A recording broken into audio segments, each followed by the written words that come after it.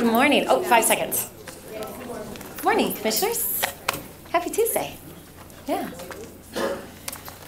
All right, so commissioners, we have a full agenda today. To start us off in the morning, we have a couple presentations and updates. But before we even get to those, I would actually like to give our city clerk an opportunity to share a little update and summary of how the primary election went. So our clerk's very first election here in the city of Grand Rapids. It went. No. So Joel, fill us in. Yeah. You have to be more specific. Oh, more specific. I know, okay. I know. So Joel, 5 minutes, fill us in. How'd it go? No, I think as a whole it went very well. Going into this primary election, looking at historical numbers for the city of Grand Rapids in a every 2-year election, usually it's been 15%, 11%. Because of the interest that's been going on in national politics and having spirited open primaries this year for governor, I expected maybe 20%, and we were at 28%. So we were seeing a higher than normal absentees, but we had a group that was going out door to door canvassing, getting people to sign up for absentees. So we had about 1,200 absentee ballots that didn't come in. But a good number of those who requested absentee ballots ended up going to the polls too, because they were surrendering their ballots or filling out an affidavit. But what that did do was the numbers that we had ordered for ballots. So if you saw news come out, Oakland County, they're running out of ballots. We were getting to a point where we were getting close in a few precincts. We never did run out of ballots, but we did have to run some of our extra stock that we were using for duplicating in the absentee counting board out to precincts. So there was a delay in a couple precincts of getting ballots out to them. So looking at those numbers, we made we had made a prediction of how many ballots to order, and we hit it right on. And some we had extra ballots. So it was amazing to see the turnout for that. But there weren't really a lot of lines during the day. It was just talking to the chairman. It was just steady. There was just constantly always somebody voting. We did have a couple issues with a couple of the tabulators. It was a little bit humid last Tuesday. And a couple of those gymnasiums like Garfield Park Gym, a couple of the schools that don't have air conditioning or didn't have them running, it was a little warm in there for the workers. And the ballots can get a little bit of moisture and gets a little funny. So we did have to change out a couple tabulators, so we'll make sure with our vendor to make sure that they're all top notch ready to go for November. We had some challenges with some of the workers. It seemed to be the season for hips and knees for a lot of our election workers. So this summer, so they'll be back this November working. So we implemented a whole bunch of new election inspectors this year. Getting them fully trained was a little bit interesting. And so what I did learn is I learned a lot on election day as far as things that we need to watch for training and make sure that we're understanding what's happening. I did make sure that the mayor knew when we were having issues, especially when the Grand Rapids Press and others were calling and saying, we're hearing this. So I wanted to make sure that our communications team and the mayor knew what was going on, just in case. And my bonus was I got to see Commissioner Lanier in her precinct. So that was kind of like a bonus point for the day. What? So my goal for election day was to hit all 77 precincts or 67 locations. I made it just over half. Sorry, First Ward Commissioners, I never made it west of the river, but I did make it to some of your precincts that were east of the river. So I made it to Buchanan and Burton and Cedar Chavez. So I did make it to some of the precincts. I had this grand plan. I started up in the 2nd Ward. I was way up on the north side, and they said, we're having a problem down at one of the precincts on the southeast side. So I was hitting rush hour all the way to get up. With Franklin closed and Wealthy, it was interesting to getting around the city on election day. However, shout out to my staff. They did great. 311 did a great job working. The 311 program we have that department is fantastic of backing us up with phone calls and getting information through. And I think I haven't looked at the numbers yet. We had by the way, it was 38,000 voters on election day. So so that's the big number for the day, and I haven't looked at the numbers, but from what I was looking at as far as spoiled ballots, usually we have high spoiled ballots because people couldn't figure out the cross vote. And I think between the communications department and our office and everybody saying stay in your lane, and the spoiled ballots seem to be a lot lower than it has been in the past, because that's a lot of ballots that would be used up, potentially giving us ballot issues if we had a lot of spoiled ballots. So as a whole, I think it was a good day. I think I got home at 4 o'clock. In the morning. In the morning, but we did beat Cascade Township. Oh, sorry, Cascade Township. Little friendly clerk competition. Yeah, clerk competitions, who gets in. So, and then the county canvas is, remember, unofficial results are online right now. The county has just got to City of Grand Rapids right now, so now I'm getting texts from the election director saying we're to Grand Rapids. So we had one precinct that has to be retabulated. The precinct at West Catholic High School, their tabulator wasn't working, so voters voted in. So their results will change from what it was unofficially on election day, because they had about 100 or so ballots that were in the auxiliary bin, so they'll be retabulated today. So remember, everything is unofficial till it's official. Right. So I think as a whole, and then I finished off the week by going to the Institute for Healing Racism. They're facing racism class through the chamber on Thursday and Friday. So it was an emotional and exhausting week, but it was a fantastic week for growth and learning. So. Good. Well, thank you. I will add my thanks to not just you, but your entire department and 311, everyone who worked so hard to make the primary election a success. I had a great meeting with the clerk this week and got a rundown, and I know you already are creating a list for November of things you're going to improve, and then we know that the ballot in November is going to be a long one, and so we'll work again with the communications department to do a Know Before You Go campaign to try to get ahead of it and make sure that people know before they get in that ballot box what's on the ballot. So thank you. Thank you. All right. Okay, so that will take us to our next presentation. So I see Rebecca Hoffman there. So Rebecca is here with us this morning to talk about the Historical Commission presentation on Keep on the Grass. So Rebecca, you want to come forward and share with us some information about this? Sure. Bear with me for 1 minute to just be able to boast a bit about the Historical Commission. You may know that we now, we used to publish books solely, and now we've had a History of Grand Rapids website for 10 years now, and 5 years ago we spun off another website that specifically deals with the history of the furniture industry in Grand Rapids. And we're happy to say that we are averaging about 21,000 hits a month on those two websites. So that's a little bragging.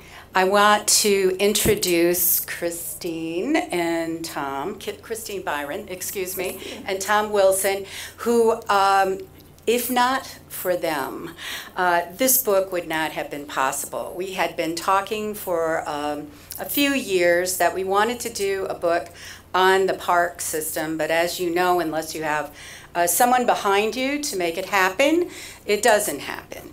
But we had Chris and Tom, and they helped us make it happen. And Chris is going to say a few words about that. Great, thank you. Well, it certainly wasn't just us. All of the historical commissioners worked on the parks book. Each was assigned a different park, and so it was really a case of us all working together. We got wonderful historical photos from the city archives as well as from the Grand Rapids Public Library, and then some historical postcards as well. We also had a couple people that went out and took contemporary photos for some of the newer parks that we didn't have historical photos for. So we're happy to give a copy to each of the commissioners. We are so proud of our parks and the rich legacy that we have. And there hasn't been anything really done on the history of the parks since a little booklet came out in 1960. So we're very happy about that. The official book launch is going to be Thursday, the 16th. We partnered with the Friends of Grand Rapids Parks, and they have their 10th anniversary celebration at their Green Gala this Thursday. So that's going to be the official book launch, and then they will be in the bookstores on Friday, the 17th. So we hope you're pleased with it. We certainly are. Thank you. Thank you. This is beautiful. And I just wanted to add, if you notice, the book is dedicated to Charles Garfield, and it has the etching off his memory stone that says, "Useful citizen, lover of trees."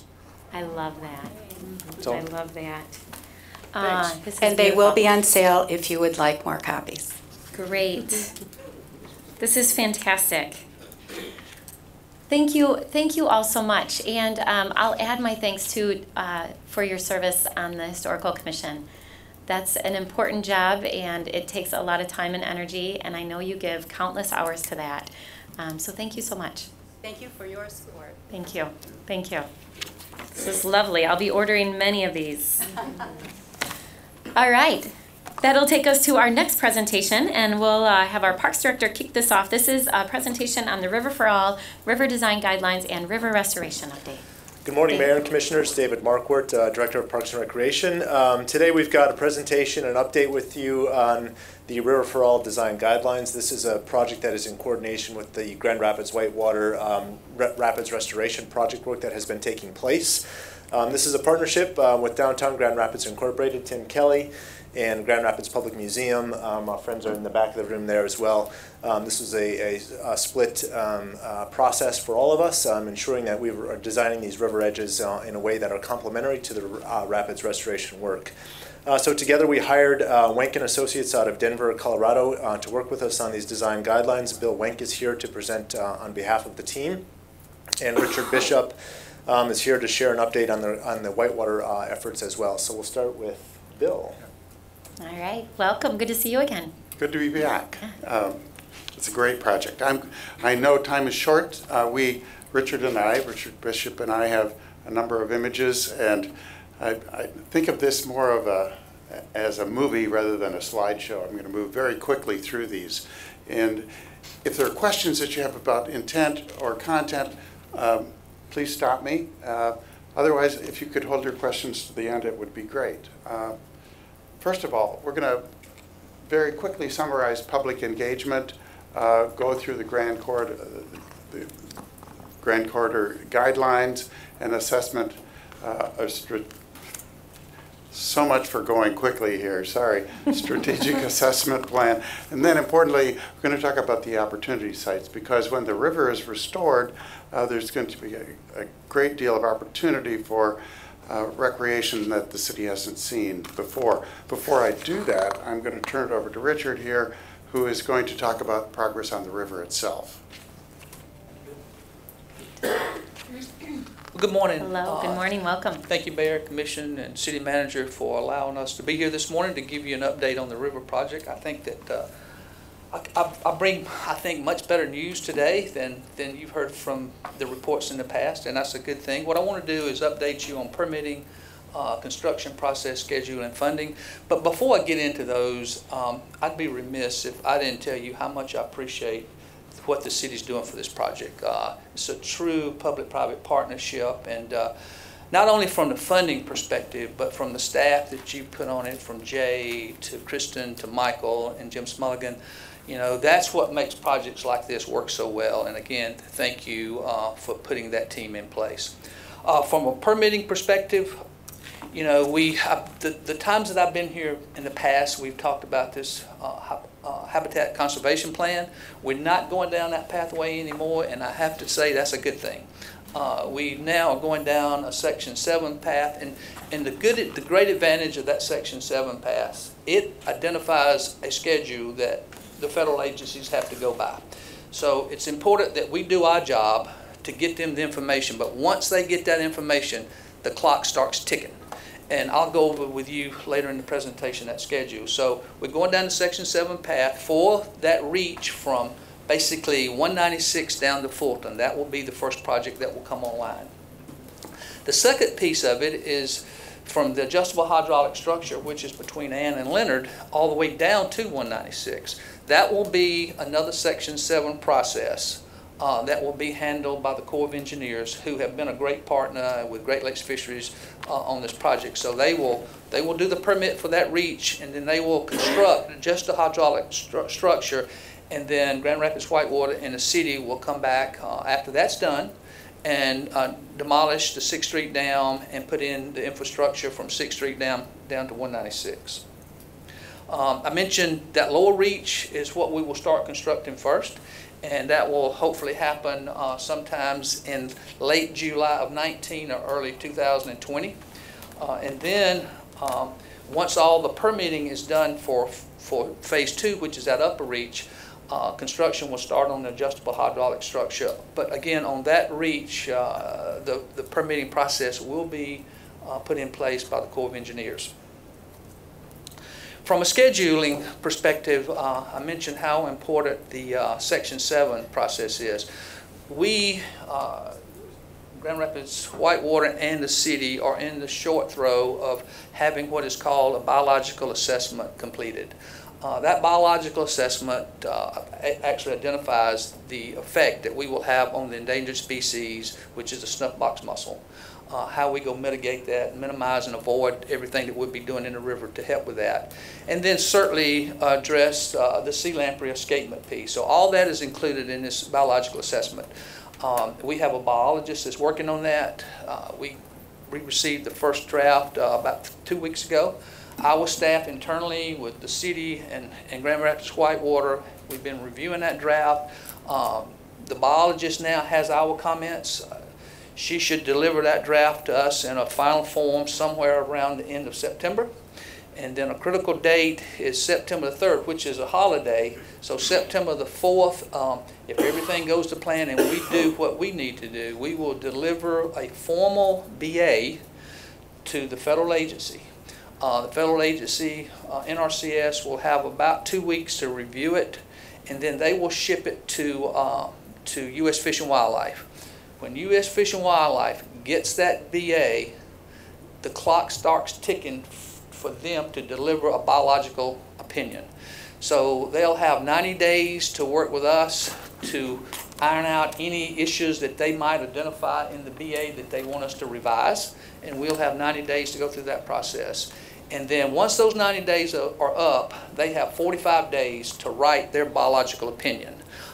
That end date is January the 28th. So that's another critical date for us. So January 28th, if everything went to plan, we would have, which is a big deal, a biological opinion from U.S. Fish and Wildlife that identifies that they confirm that what we're doing in the BA is acceptable, or they might revise it and have some more requirements on us. But at a minimum, we will know what direction we have to head. And at that point, if everything goes to plan, U.S. Fish and Wildlife is sort of out of the deal. So then concurrently, we're working on getting our DEQ permit in place to let the city revise that and review it so that we can start that process with the Michigan DEQ. We have a meeting set up with the DEQ on August the 28th to review that process and hopefully identify everything that we need to have in our permit application so that that process runs as smoothly as it can.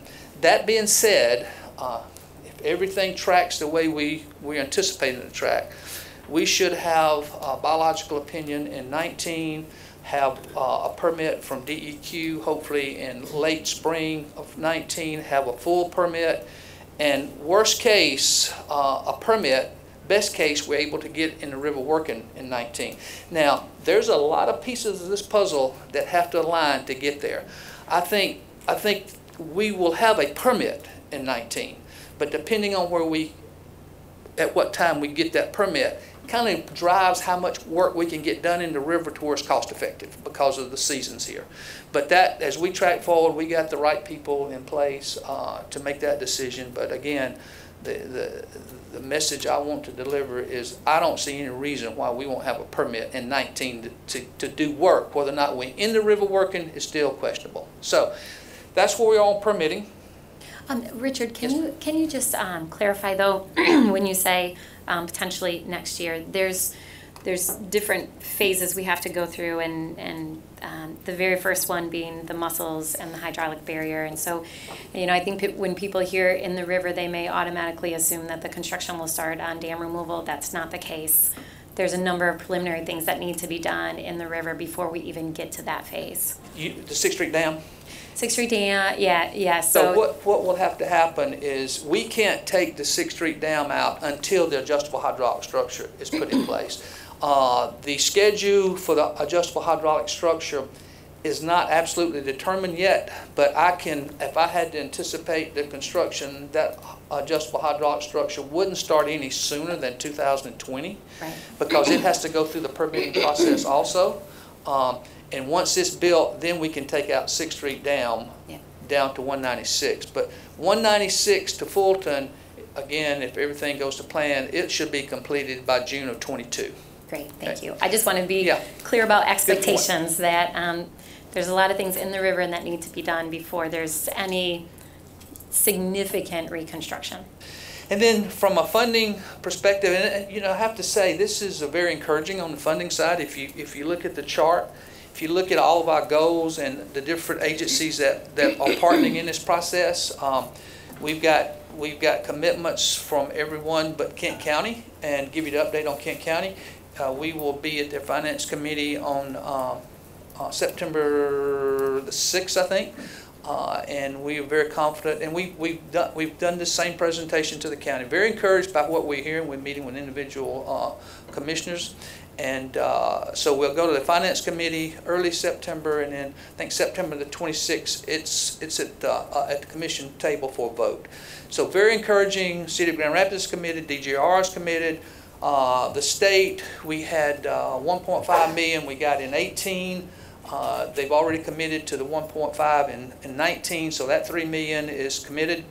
And then the federal government, again, with the work that the city has done with the mayor's trips to Washington and the work that Steve Carey has done that we're all partnering with now, and Bob Lamb with with Great Lakes Fisheries Commission, just a big success story there. And I think that those funds will continue to come in to get to that goal. So then they've committed to building the adjustable hydraulic structure, which is a big deal. And then from the private side, I think we're a little over 45% now, and we really are just kicking off our capital campaign.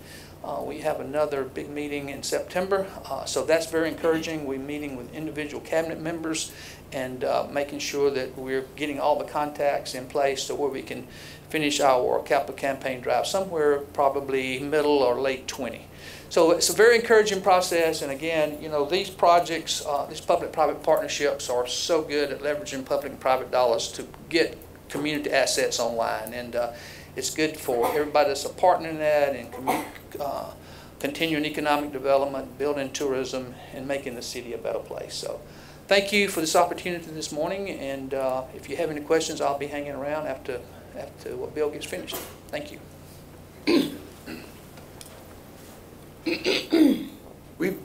We've been working over the past year putting together design guidelines for the river edge, not the river proper, but those areas along the river that are going to support in-river recreation.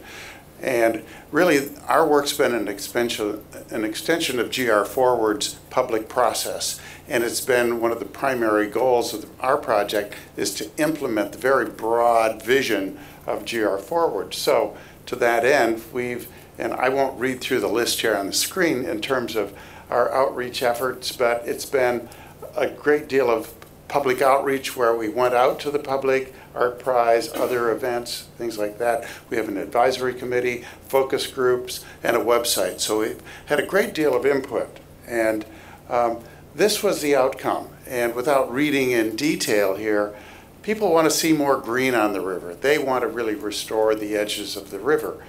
But interestingly, in contrast, they also want to use the river. Lots of use. That's all the purple. So they want to restore it, but they want to use it. And it's striking the right balance there that is our goal in doing guidelines for the river edge. And this is all online. And like I said, I'm going to go fairly quickly through these slides. Stop me if you'd like to dwell on them. So as an outcome of that public outreach, we've put together a series of guidelines that, generally speaking, talk about corridor-wide guidelines that deal with circulation, how to treat the river edge itself, how to make the river edge more sustainable or resilient, how to gain more identity, a higher profile for the river itself through signage and wayfinding, public art, history and culture needs to be, the river has such a rich history and culture. How do we bring that to the fore? And then, importantly, how do we implement? To do that, we identified a series of site types and character areas that really look at how the river is both one entity and how it's very different. So how do we give it a uniform identity and connect it, and how do we acknowledge and honor its differences? So looking at the corridor-wide guidelines, I think there are a couple of key things. First of all, circulation on the river edge is so important. And on the east bank, we're proposing a high trail and a low trail that you can see in that center image there, so that there is really very broad access for in-river recreation from the shore and vice versa. It's really important in terms of recreation activity and safety.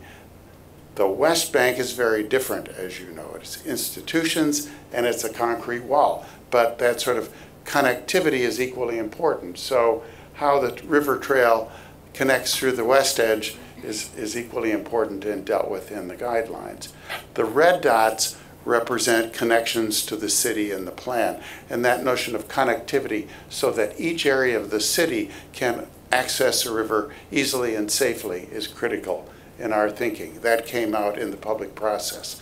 West side, other neighborhoods say, we can't get to the river. Make that an important part of the plan, and I'll get back to that in a minute. Then we have a whole range of different edge types along the river to deal with greening the river in the upper left image. How can we activate the river edge along the private areas, that red square P1, and I'll come back to that. And then current trails quite often are underwater. How can we make those more usable more times of the year? Identity. We have a recommendation for different types of signage and wayfinding so that you can find the river trail easily as a resident or a visitor. Also, how can intuitively you just know you're at the river? So we talk about welcome mats, this sort of blue paving at major entry points, crosswalks, and then breadcrumbs, that notion of different things that just say, oh, yeah, yes, I'm at the river. If you've been to Indianapolis, their historic trail there, easy to follow. That notion is what we're bringing forth here. So now I want to just briefly touch on the different site types and character areas. Site types are those very broad categories that tend to differentiate between public and private ownership. And with each of the site types, there are different character areas. For example, in parks, Riverside is very different than Butterfield. So we talk about those differences within those broad categories. Or also in the private sector, the west side of the river, the old industrial areas that are tending to revitalize north of 194, very different than the Market Street site, just because of scale of site, if nothing else, and river edge conditions. So what I'm going to do now is walk you through some screenshots of different pages, dual pages within the guidelines. The document itself is at this point, I think, about 150 pages. I'm not going to bore you with a lot of detail here, but just give you a sense of what the different site types cover so that here you can see Riverside and Butterfield and the different character areas or the different concepts that drive the thinking there. Moving on, in the private sector, the industrial redevelopment areas, these are really kind of the economic drivers. Where activity along the river, I think, can really be a boon to the city from an economic standpoint, can incentivize developers to do the right thing on the river edge. You see some examples from Brooklyn and from Milwaukee here that I think really get to the character that we're suggesting there, so that we encourage the developers to do things with the cross sections that you saw earlier. Public riverfront parks, these are really going to bear the brunt of the activity that will come to the river.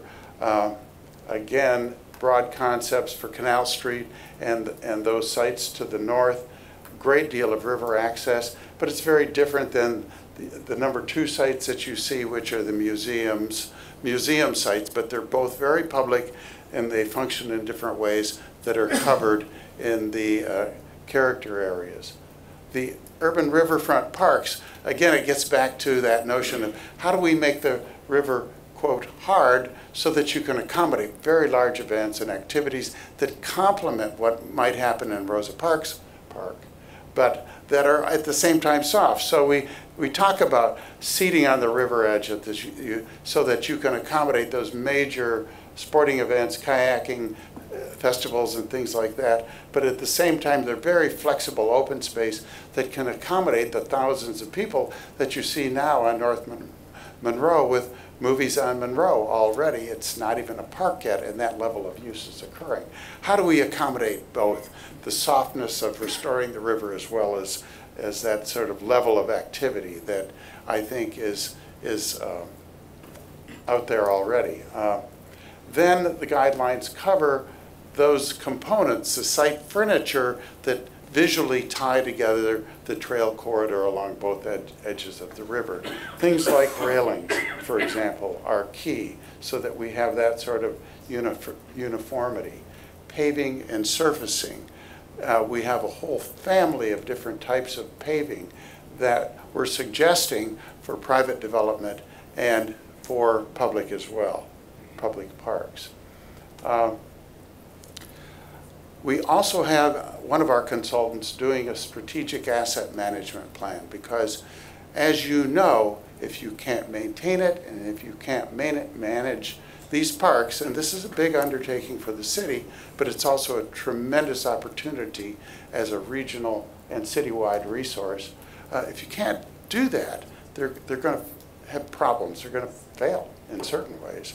So we're looking long-term at levels of service for the different character areas that I've already described, a maintenance forecast in terms of cost, and management strategies. So that's currently in process.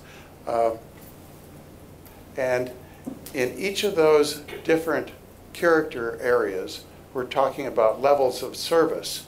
And I won't go through these in any detail, but obviously the red ones, which are the downtown parks, the Fish Ladder in North Monroe, for example, the existing promenade, the parks, Canal Street and the new parks to the north, those are going to be very high maintenance because they're going to have high levels of use. So they're going to cost more.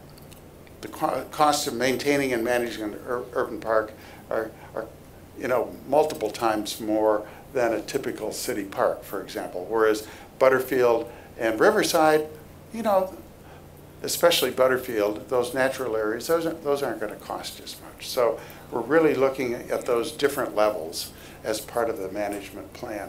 And then it goes into a great amount of detail. I won't try to get into detail in terms of these charts. I'm not good at charts to begin with like this, but for example, the blue line, which is paving and furnishings, costs very little once they're installed, but as they age, the costs increase to the point you replace them. And that's that sort of kind of peak to valley, the high peak to valley, whereas plantings, and this plan will differentiate between trees, for example, lower maintenance, and kind of turf and flowers and things like that tend to be higher maintenance and more cyclical. So it gets into a fair amount of detail. So there'll be costs for, in very specific ways, different levels of service and for different types of improvements along the corridor. The maintenance and management will include looking at what might be maintained in-house by parks, that might be maintained and managed by DGRI, and what might require a new type of management structure because it's just not, the challenges just aren't met by what we what the city currently has. But the key here is to anticipate that rather than wait until there are problems and then you have to fix it. So I'll keep going. I'm going to switch now to going through the opportunity sites, or 5 sites along the river that we're looking at that will be developed as parks or improved as part of work that Richard's group is going to, that Whitewater will do. These sites are all used as river access during the construction. So they're going to be torn up to different levels. Some of these aren't touched very much, but for example, North from Monroe becomes a major access point for river improvements. And you can see the different sites that we're looking at here. First of all, the public museum, our focus has been to really look at that edge between the building itself and the river as to how we can make that much more useful. We see interpreting the history of the site and the canals that drove the mills along the river as being a major interpretive opportunity in terms of water feature, so that notion of environmental education and education about the city's history, formalizing a small amphitheater that now occurs on the site, a place for kids to hang out before the school groups go into the museum, and importantly, I think, gathering areas along the river edge, and I'll flip forward here, the triangular, brown triangular thing, an outdoor dining area off the cafe that will be developed as part of the river, the museum expansion, and then to the right of the carousel, more along Pearl there, a terrace that would be used for an outdoor terrace for receptions and things like that. So gaining a lot more use that really support the mission and the activities of the museum itself. Coldbrook site and Canal Street boat launch area. This, according to G.R. Whitewater, becomes a really important point potentially for launching in-water kayaking and rafting groups. And Richard can attest to the popularity of these facilities, of in-river facilities of rapids and rafting and kayaking once they're built. So knowing that redevelopment is part of the city's desire for Coldbrook, we're suggesting that that middle site, the park site between the existing building, the water treatment plant building, which would be redeveloped, be maintained and preserved so that you can have large volumes of concessionaires that bring boaters in here. There can be literally hundreds of people and lines of buses that are dropping off in-river boaters, waiting to get into boats, learning on how to not drown in the river if they fall out, and things like that. So I could talk about an experience I had in Colorado recently. I won't do that in the interest of time. And then it still leaves a site for redevelopment as well. Also, that notion of environmental education is really important on this site. We're proposing that the outfall to Coldbrook Creek actually be daylighted as an opportunity for environmental education for programs that would be housed in the building. The repurposed water building has some great potential for possibly not only interpretation, but Parks Department uses, maybe crafts related to the river, canoe building and things like that. So it's a big building. This is not the entire building shown here, but I think there's some really exciting possibilities that connect the indoors and outdoors to the river. Equally interesting is the water storage site. We've been intrigued with how we might repurpose the water tanks as a unique destination. Unlike anything else, the woods along the river, the kind of low area that floods, you've seen this before, I think elevated trails through the treetops. But the key here is this is probably one of the more important points for river access. It's where the adjustable dam is located, and it really becomes a community or a regional facility. This is where a lot of people will enter the river. So here's a better image to explain the circular thing. It looks like Bill, Commissioner Moody has a question for you. I'm sorry. I have a question after I'm spilling my coffee up here. And everything is fantastic. I just want to ask the question, is there any place in your plans for fishermen? Yes. People who enjoy Yes. fishing? He's getting to that. I've already seen this presentation, Okay. so. Oh, great. Yes, great. and I will assure you that individuals from the fishing community have been actively engaged in this conversation. And even in regards to this site, Bill, you may speak to the engagement with folks from the Native American community. That's right. This is probably one of the more important points for anglers, we think, and they'll work their way downstream, especially in low water. But that's the whole notion of the low trail on the east side of the river, that you can literally get into the river almost at any point on the east side of the river, Canal Street, Colebrook. You said off of Canal? I'm sorry? You said off of Canal Street? Canal Street Park, yes. So that whole edge becomes much more accessible to the degree that we can put take the existing wall out and put in a terraced sort of series of trails. Yeah, I asked that question because I have a lot of friends who go down to the river to fish, especially on Sunday mornings. So I wanted to make sure they had a spot down there somewhere they can find a place to be comfortable at. Yeah. Are you going to go down there with them? Not on Sunday. Not on Sunday. Another day. Okay. No, you can see that the big lawn there, the kind of gradual slope down, the area at the river. I want to point out the collapsible dam on the lower left corner. So upstream you have flat water. The portage is that area along the edge on the right edge of the river.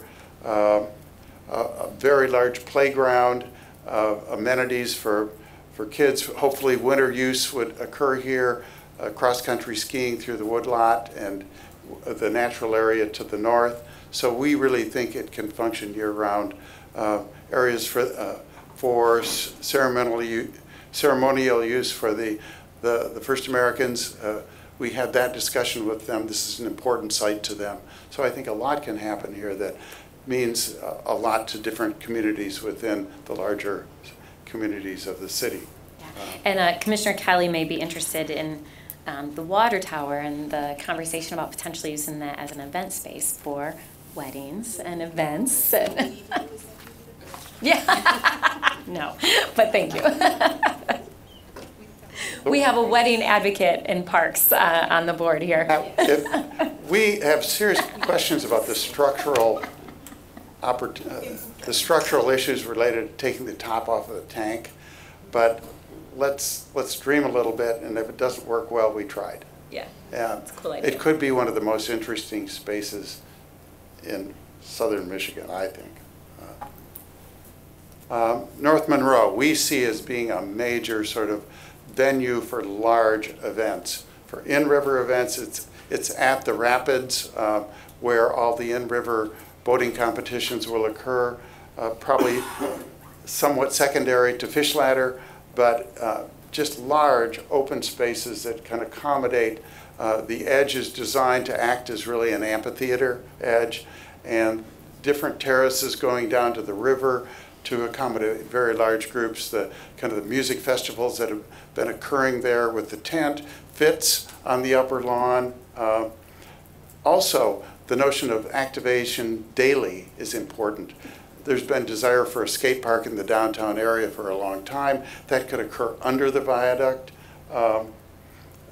The lower portion right along 196 there is an important takeout point for tubers and kayakers, so we're accommodating in-river activities. Let's see, what have I left out? So I think simplicity and flexibility really is the byword for development of North Monroe to complement other spaces that you have in the downtown. And here's an aerial image of it. And wrapping up, fish ladder. It's probably the most important spectator site for in-river competitions, so we really focused on preserving the existing fish ladder structure, which is a great sort of icon for the city, and expanding the river edge viewing opportunities and river access there. And you can see in the image on the right how there are a number of points where you can get into the water there, including the existing boat launch area.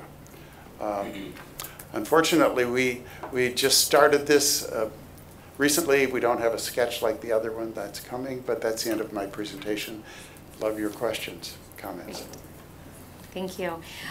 Maybe Bill, to add, Tim, I don't know if you were planning to speak or not. Thank you for being here, but I think maybe a good addition would be an update on the conversations happening at DGRI, and the commitment of that board to look at models for long-term sustainability, and that DGRI is taking the lead on starting to have some of those community conversations now that we have some of these planning processes and some of this visioning done. Can you just speak to that a little bit? I know it's a priority to a lot of people, especially as we look at increasing community engagement and people around the table as we look to long-term oversight and maintenance of the entire river corridor. Yeah, thank you, Mayor. Good morning, Commissioners. Yeah, so we received the same presentation at the DDA board last week. Obviously very supportive and encouraged by all the work and thought that's gone into this. The main questions that continue to come up from DGRI and DDA kind of surround this maintenance question. And I think we're really encouraged to see the strategic asset management plan that's come out of this and the thinking behind that. I think we all get the vision and are supportive of it, but we know that with new improvements, with implementation come additional maintenance costs and responsibility. And so we're very interested in understanding how that's going to impact the overall operations of the corridor, and thinking, Bill mentioned at the outset, but thinking about how this is going to get managed long term, and really just going through a process to determine what's going to be best for all of us, both from the city, DGRI, Whitewater, and thinking, looking at models from across the country, but just thinking about how we can make sure that once this great amenity and asset becomes what we all think it will, that we're utilizing it to its full potential, and that it's here for the long term. So I think that's kind of the high level of what we're hearing, and we're encouraged and looking forward to going through a process to identify what's going to be best for the river corridor. Thank you. Yeah. And I just want to highlight that process will, as Tim said, include looking at best practices and other models, and then we as a community can decide what we think is best moving forward. Again, there's a lot of work still to be done, as Richard said, before we're in the water, but we want to start that conversation now, especially after the great work that's been done by the River for All team, which there's a number of the team members there in the back. I want to thank you for your incredible work on this planning process and visioning, really. So thank you. All right, Commissioners, any questions for Bill, Richard, David, or Tim? Commissioner? I do have a funding question.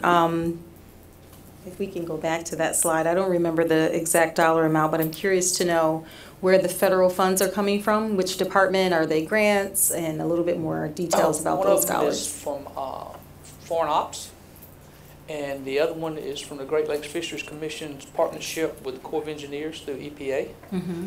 Those are the two areas that the money is coming from. So are those dollars sustainable, or are those one-time dollars? No, well, actually, the funding for the adjustable hydraulic structure is coming in. It's sustainable in the sense that it's been set aside, but it's coming in upcoming years. The Great Lakes Fisheries is already holding about $4 million of it, okay, and 4.5 of it will come next year. And so and that's why when I mentioned it was be about 2020, but it's in the budget, and all that's moving very well. And then I also mentioned that this, again, with the city's partnership, working with a delegation from Great Lakes Fisheries Commission, helped get $8 million into their budget to deal with sea lamprey across the Great Lakes. But a part of that $1.8 million goes to this project. And so as long as that money is in the budget, that $1.8 million will continue to come in too. So it's not grants, it's sustainable funds. Now, as you know, things happen in Washington, but everything is looking really good to this point. Yeah. And then, City Manager, this is a question for you. So the $2 million for the city's contribution, is that $2 million over, what's the length of time for that amount? Over 5 years. 5, okay, thank you. Yeah. Thank you. Thank you. Yeah. And I'll just add that a significant amount of the federal funding will go for the capital and the building of the hydraulic barrier. Okay. Yeah. All right, Commissioner Park. Yeah, I just want to say thanks for reaching out to the Anishinaabe community and getting their input. And I was pleased to see some of their ideas incorporated here. I've reviewed their full list, and they've got some really important information for us to consider as we roll this out. So I just wanted to affirm that and thank you for that. And I'll be watching for how that gets incorporated into the plan. Commissioner Kelly, did you have a question? Well, just again, I want to thank you all as well, the whole committee that's been working on this for such a long time. And remember how this all got started with residents who came up with this, Chad and Chris, and really appreciate their input. Very thankful for the comments on the asset management plan, because you know we've certainly been down that road with our own infrastructure here. And I know you've talked about different ways that we can put together a conservancy or some form to oversee this whole project, so appreciate that. And then of course I think you are well aware that this body is hoping to see as much opportunity as possible in the building of this from our local contractors and minority contractors and women contractors. So just a huge thanks for how far we've come along, and it'll be very enjoyable to watch this as it moves forward. Thank you all. Commissioner, I'm glad you brought that up because we've had a lot of conversations about that, and I think that's why it's so important for us to look at our own internal procurement process and bid discount, and for us to have that conversation, because the contracts for this project will come through the city. And so it's a huge opportunity, and we're already in the midst of having those conversations, but as we've said around this table, and fiscal committee has really taken this on, we need to take a much deeper dive into our current policies and really strengthen them as we think about this project especially. Yeah. Any other questions or comments? All right. Thank you, everyone. Thank you all. Appreciate your work. Great update. All right, Commissioners, next that will take us to, I see a topic that is also aligned with that conversation around procurement, and that is the work that the Economic Development Department is doing around an equitable economic development strategic plan. So as you all know, we talked about this during the budget. There was funding allocated for this project, knowing that it's a really important thing that we take on as a city, and also that it was one of the recommendations that came out of Kara's work with the Rose Center Fellowship. And it was one of their, I think, 12 recommendations that we had from them. So I'm going to turn it over to Kara just to let you know some of us have been privy to this presentation because Kara presented it at our recent Economic Development Project Team meeting. So Commissioner Jones and Commissioner Rapart were in that meeting with me. So Kara, thank you, and I'll turn it over to you for the presentation. Thank you. So again, to reiterate what the mayor said, this comes as a result of your strategic planning session in December. And the work called for a comprehensive economic development vision and plan. In addition, Transformation Plan Phase 4 calls for departments to complete a strategic plan that incorporates the following 5 elements: the racial equity lens, measurable key performance indicators, outcomes and metrics, lean processes, in alignment with the sustainability, transformation, and fiscal plans. In addition, I want to highlight the fact that the work done around the neighborhoods in focus has been impactful, and most of you know what those consist of, but the Kellogg Foundation did some work to identify that 32% of the city's population resides in these 14 census tracts known as the neighborhoods in focus, and this is also 50% of the city's poverty. That area has lost population, they have the largest concentration of persons of color, they have the highest unemployment rates and the lowest educational attainment rates, among other things. And we know our future is going to look different. Our changing demographics are also a component to consider as part of this. In addition, there has been some work done around the city contracting of public services as it relates to park streets and sidewalks. And we believe that the applicability is transferable to the public investment being made through the economic development incentive programs that result in construction activity and new employment or housing opportunities. In addition, the economic case for equity is such that our MSA, our GR Grand Rapids, Wyoming MSA, would add nearly $4 billion of GDP growth if persons of color participated in the employment sector and were equally compensated with whites. So this is a remarkable opportunity for growth, and how do we pursue that? So while we think that the programs alone can't eliminate disparities in our community, the opportunities certainly exist to advance racial equity through our strategic planning and policy making. So that's what we're pursuing. A 5-year comprehensive strategic plan to advance equity would be our goal. We would RFP for a consultant team to assist us with this. The focus would be in 5 pillars specifically: the business development climate, the real estate development area, neighborhood business districts or our corridor improvement district authorities and bid, innovation, entrepreneurship, and mobility, noting that equity spans throughout all of those. Equity isn't a separate pillar, it has to be embedded in each of these pillars.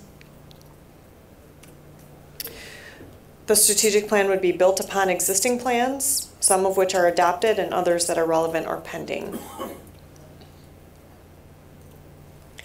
Engagement. So as part of the process, we've outlined some of the components, convening a steering committee to facilitate a mission, vision, and values session, having a current state analysis done to identify our current state of economics here in the city so that we build a plan based on what's realistic, seeking input from residents, elected officials, the public and private partner stakeholders, uniquely done through an equity-centered design process on each of the 5 pillars.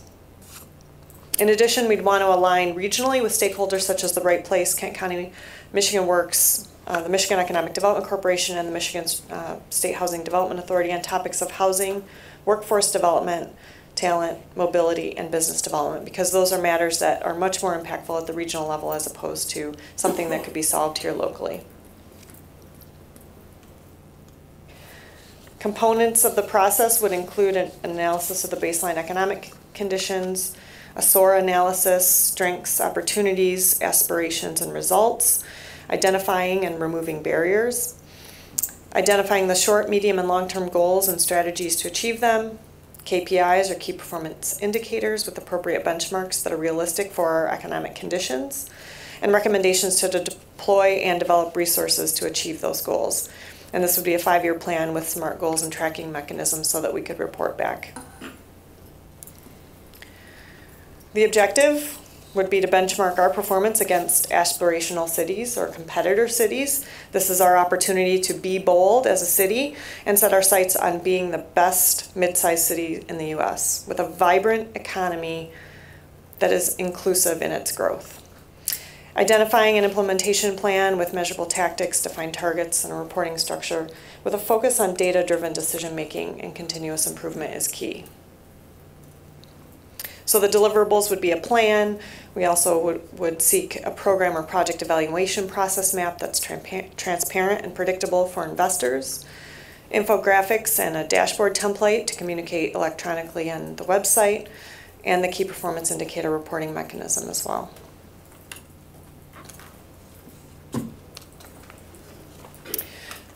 So here's an opportunity for you to share with us the goals that you have, the expectations, any questions that you might have about the process. We would like to know what you believe would define success in this process. All right, I'll turn to my colleagues. Commissioner Leonard? Yes, so Kara, thank you so much for the presentation. I'm really happy to hear that you all are doing this work, and I know you've shared some of this at our Southtown SID meeting. I'm curious to know and how opportunity zones will tie into this, and is it possible, city manager and mayor, for us to get some type of a presentation on the opportunity zones? We keep having questions, and even members of our staff aren't necessarily equipped with responding to them. I personally don't feel like I'm equipped to respond to them. I know it's new. I know there are a lot of unknowns about it. but if we can do some form of a presentation, even through this process as you're engaging the community, because I think they are tied together at some point. But even if we could have some presentation at this table, just so that the community can be aware of what that is and what it means for our city. Good, Commissioner, that's a great recommendation. In fact, last week I saw a couple folks from MISHDA and asked them if there was any update on opportunity zones, because a lot of cities have questions, and the federal government hasn't been really helpful in understanding the potential impact, but also the role of local units of government. I think that's a big question mark. Yeah. So Kara, would you follow up on that? Sure. Probably. And I can tell you that a lot of the guidance from the federal program has not been issued yet. It is expected this fall, though. I did hear that recently. But know that it'll be another tool in the toolbox, like the low-income housing tax credit that's, you know, administered federally and statewide. So I think it'll, again, be a tool in the toolbox that we'll consider. So I wonder if there's a way to do some one-pager of what we already know, and then share with people that in the fall we'll have more details as they become available. That'll at least help us to communicate something between now and fall. The other thing, back to your goals, I think, and we've talked about this a couple times, and especially a couple years ago during the budgeting process, where when there was a new position created, and I'm forgetting the title, I think it's an analyst position, but when it was created in the department, we talked about the roles and responsibility of that position, and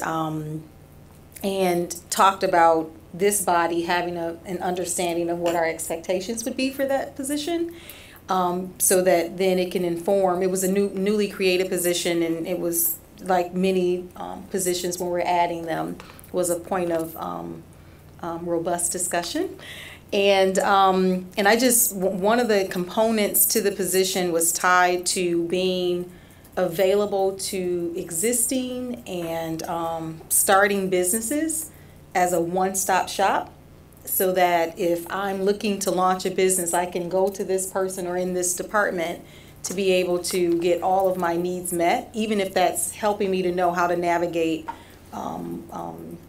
government, local or, you know, county or state, just having the tools available to any business owner. And so I want to revisit that conversation. I know our immediate focus was to make sure that the SIDS and BIDs had the support that they needed.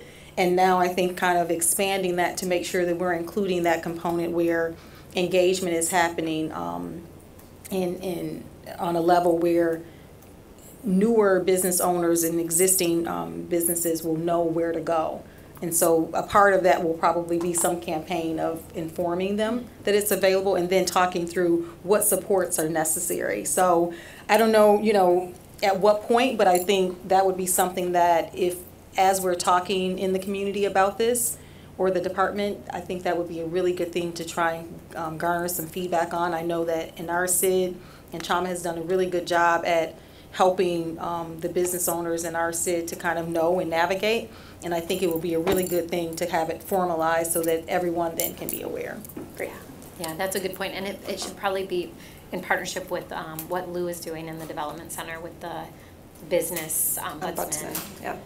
And what AJ is doing. Yeah. So yeah. Just all of that, just trying to figure the whole thing out so that businesses will know. That's an excellent point. Maybe that's right for an assessment, and to see if that's the most efficient, or if maybe it needs to look different. We'll add that to the list of the new city manager.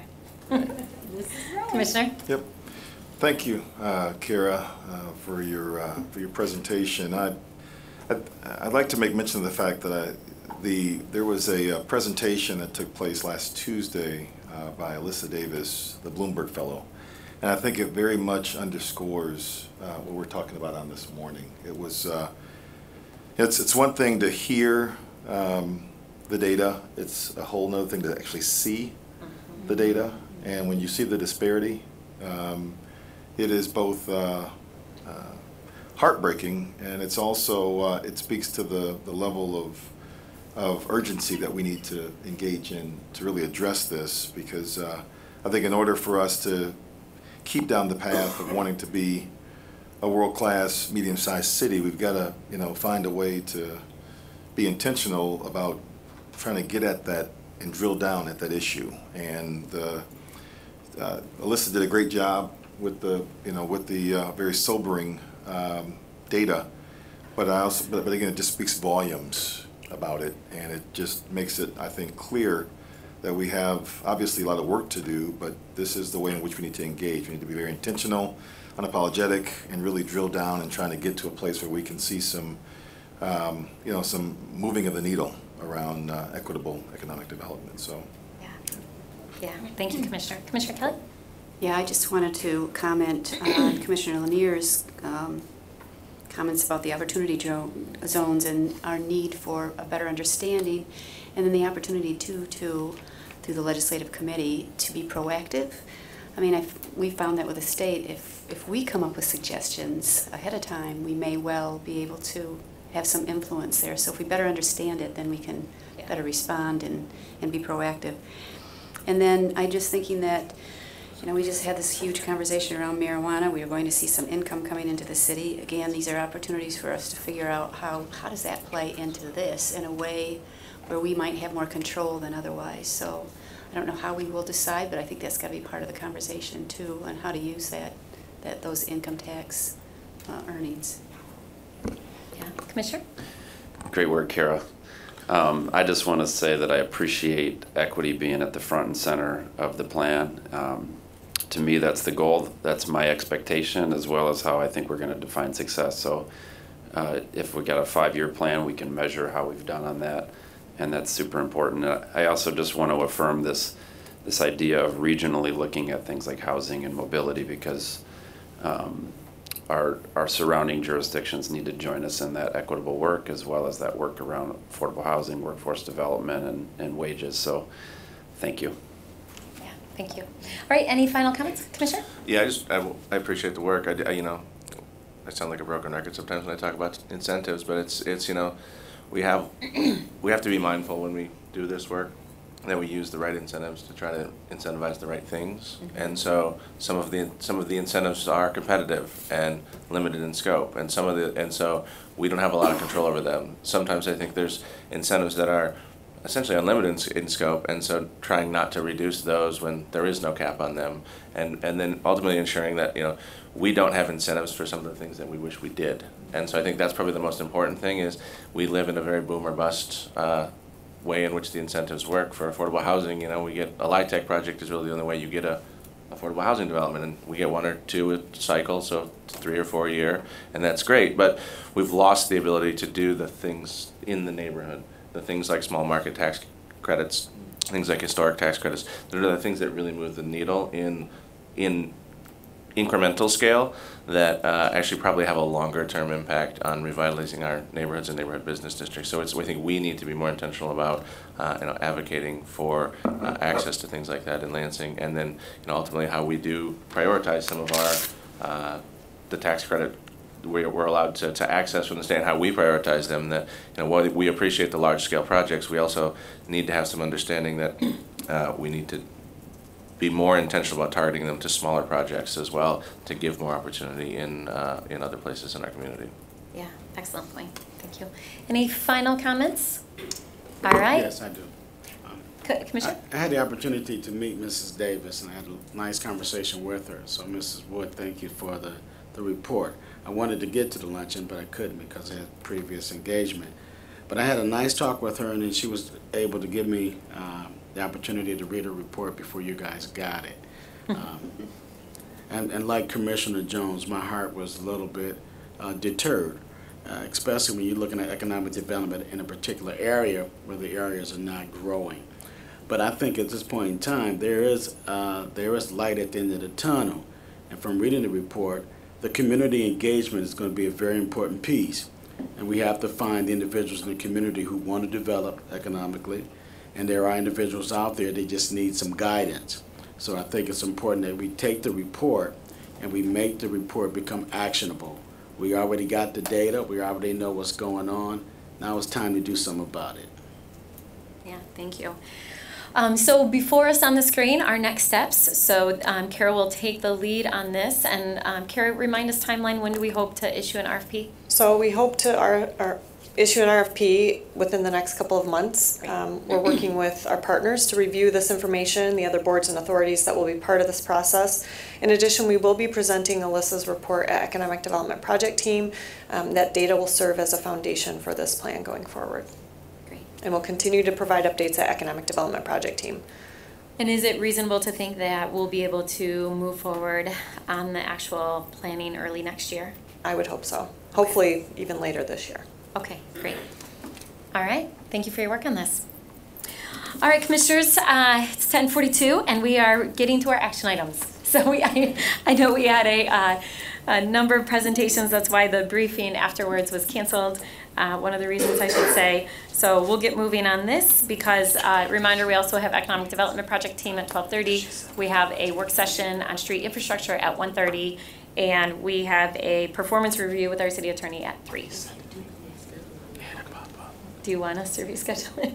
We'll talk about that in a minute. So let's get to our action item, which is item number 4. This is a resolution scheduling a special meeting of the City Commission to be held on August 28th at 6:30 p.m. for the recent 3rd Ward Commissioner Nathaniel Moody to affirm the oath of office. Support. All right, so hopefully everyone will be there and we'll have a little party before our 7 p.m. meeting. So, all in favor say aye. Aye. Those opposed? It carries. All right, next that will take us to a resolution approving a request for Commissioner Moody to join all of us in attending the MML conference, which is taking place here in Grand Rapids in late September. So moved. Support. All right, all those in favor say aye. Aye. Those opposed? It carries. Commissioners, by now you should have received an agenda. There's a lot of great workshops and then also information on the opening reception. I hope all of you can attend that. And if you have any questions, you can reach out to Laura. She's been coordinating this out of my office. So Laura, thank you. All right, next that will take us to a resolution approving artist and venue agreements for Art Prize 2018. So moved. Support. All right, Asante, you want to tell us about this? Hello, thank you. So every year, in partnership with Art Prize, we do these hosting agreements. This facilitates the event and makes it possible so the city and the artists that are on public property or in the public right-of-way know their responsibilities. So I'll leave it at that and turn it over to TJ and Jolie, who will give a brief presentation about some of the art that's going to be a part of Art Prize this year. All right, wonderful. Welcome. Hello. Hi. So I won't take up too much of your time today. Thanks for having us. We're really excited about the projects that are coming to the city this year. My name is TJ Matthew. I'm the Public Projects Manager for the 2018 season for Art Prize. And Jolie. And my name is Jolie Kirkikis, and I am the Exhibitions Assistant for Art Prize. So really I just want to go through some of these projects. So quickly, Feature Public Projects is a granting program that was started in 2016 to help facilitate bringing large-scale public works to the city, temporary large-scale public works to the city. And we have a few projects going in this year that we're really excited about, and then I'll also briefly touch on our mural program, which is temporary murals that go in at different locations on shipping containers. So here we go, briefly. So this project, the World Beneath the City, is going in, excuse me, at a Nabuan Park. It's going to be 6 giant red crocodiles. They're going to be kind of moving across the park in this formation. And it'll be really nice for families and kids to come visit. They'll be able to kind of climb on them and interact with them in that way, which is pretty exciting. Moving on. This is going to be on Gillette Bridge. It is Oscillation. It's an interactive installation with light and sound. 4 and 5 crystals in different sizes. They're made from essentially plastic, ultra high molecular weight plastic, so a durable plastic. And those go on Gillette Bridge. They have the theremin devices on the inside that when people go up to them and interact with them, they make different sounds based on how close you are in proximity to the sculpture. So those will be pretty exciting. This is our site plan for that. A few of them will kind of just go along the entire span of the bridge. In the past, we've had projects that are centralized or in the center of the bridge, and we're excited that this one is kind of spanning the width, so there will be something to see as you move across from east side to west side and into Anabuan Park where the crocodiles will be as well. Just another image of that for you all. So you can see these are quite big. There'll be a nice presence there. This piece will be in Calder Plaza. It's by Gustavo Prado, titled Stream. It's always really exciting to me to see projects that are simple with their materials but have a really nice presence. So they're easy to set up, they're easy to maintain, and they're relatively easy to take away. And this is a good example of that. Gustavo's piece really does that very well. And this is kind of our layout for Calder Plaza. So the footprint is quite big, not too big, I think, but it'll be really exciting to see people move through this piece. It's just cinder blocks and convex mirrors, so you'll get a lot of nice reflections in the mirrors of what's surrounding the area. And this piece has been set up not this same formation, but in different formations multiple times, and it's really great to see people interact with them. Lots of selfies happen, which is pretty exciting, and it gets people really excited about being in the area. So this is Gustavo's piece. This project by Slow Architecture that is going into the river, Harvest Home 3.0, another iteration of this one in New York City, and this is going right off of Anabuan Park. It's made from recycled seatbelts, rearview mirrors, and floats on 2-liter soda bottles. So we'll be putting this in on August 28th. We're working with MDEQ to get permissions for the river, and we've been working with Jay and Asante and the AAC. Have all been really fantastic. Getting these projects approved and helping them move forward. We really couldn't do it without them. So always appreciate all the help. And this is John Suave, Man in the City. This will be on the Blue Bridge. It's a 7-foot die-cut steel man. I don't have that kind of hat. This is our installation area right there on the left-hand side. Yeah, and there will also be other. John is working with different businesses in the city to have smaller die-cut steel men placed either in proximity to the businesses or potentially on the top of buildings. This is, if you have been to Detroit recently, there are some of these on top of buildings there, and they're really, it's really awesome to go around and see them as you're driving around, kind of a nice spectacle around the city. Moving on to murals. For Gillette Bridge, this is Shayna Castellan's mural. This is not the one that will be installed in the city on the shipping container, but just kind of a finished product to show you a difference from her proposal, which is the next slide. So this is her proposal that was approved by our president AAC. This will be, so each shipping container gets a mural on each side. So this is one side, and then the other side is here. And Brian Lacey is at Calder Plaza. These are the designs that were approved for Brian. There will be a similar colors to the first slide, one side and the other side.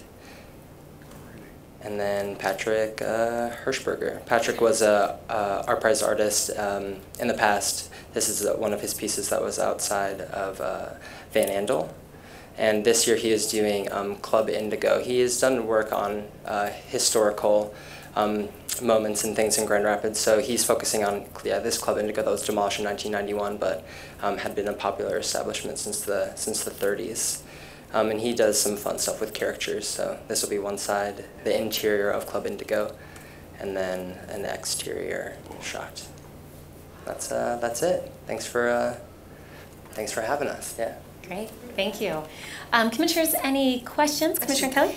Is this available on your website, the slideshow? The slideshow is not available on the website. I can make it available to you if you'd like to review it and see it. All of the artists are on the Art Prize website, but not in this format. So you'd be able to look them up and see their pieces, but it's not going to be like this, like you see here. I mean, and if it's okay, share it because Absolutely. people will want to come. This is some pretty incredible art. And I also wanted to say it would be awesome. I know we want to get ourselves on the map and keep ourselves on the map. Other cities are copying this.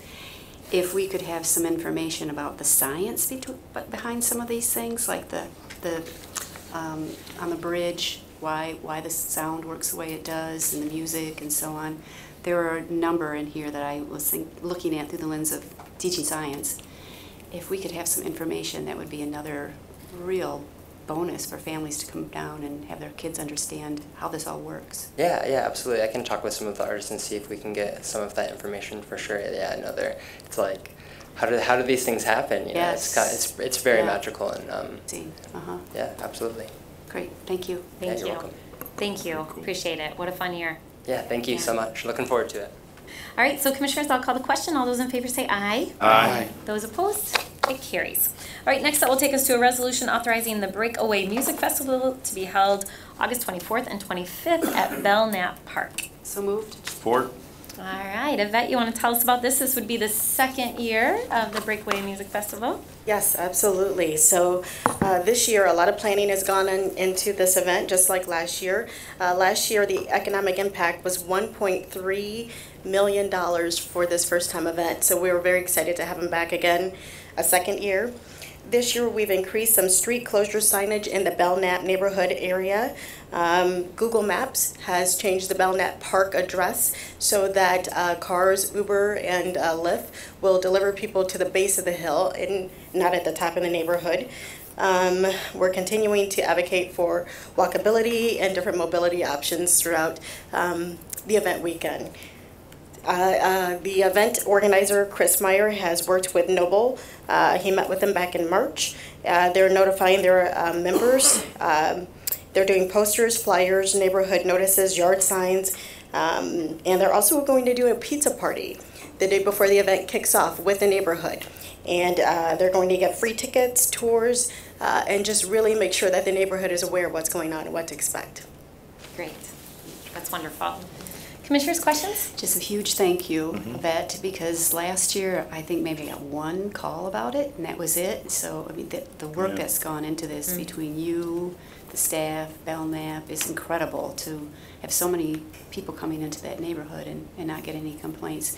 And then it would be great if we could find a way to get some of those proceeds to pay for those stairs because they're in such bad shape up the hill. Yes, thanks. Wonderful. Any other questions or comments? All right. Well, thank you so much. We're glad to have them back. All those in favor say aye. Aye. Those opposed? It carries. Thank you. All right. Next will be a resolution establishing an industrial development district for Grand River Aseptic Manufacturing for a project proposed at 524 and 528 Butterworth Street Southwest. Can I get a motion? So moved. Support. All right, so Commissioners, we heard about Graham at our public hearing in this request. It's a great company over on the west side. Kara, anything you want to add to this? Just that it's a very significant investment by a locally grown company and a lot of great paying jobs and the type of work we want to see here in this, this area. All right, questions or comments? All right, all those in favor say aye. Aye. Those opposed? It carries. The next one is a companion item, and this is a resolution approving an industrial facilities exemption certificate for the same company, Grand River Aseptic Manufacturing, for their project at 524 and 528 Butterworth Street. Support. All right, anything to add? No additional comments. All right, all those in favor say aye. Aye. Those opposed? It carries. All right, next up will take us to a resolution approving a contract with West Michigan Environmental Action Council for the 15th Annual Mayor's Grand River Cleanup and Rain Barrel Program. So moved. Support. All right, and Mike Lunn is here to talk to us about this. Good morning, Commissioners. I got delegated up to. Carrie was sitting here waiting to cover it, but she had to go to another meeting. All right. And that meeting's about some of the work we're doing along the Grand River, so she had to go. All right. So this again is the annual Mayor's Cleanup. It's September 8th, and a continued participation in creating rain barrel workshops to give knowledge about rain and storage. Thanks. Thanks, Mike. So hopefully all of you will come join me for a morning cleaning up the river. It's lots of fun. Wear heavy boots or rain boots, because it's also And kind it's of muddy grown and over the messy. years. More and more communities participate and do things along with it, so it keeps getting bigger and better.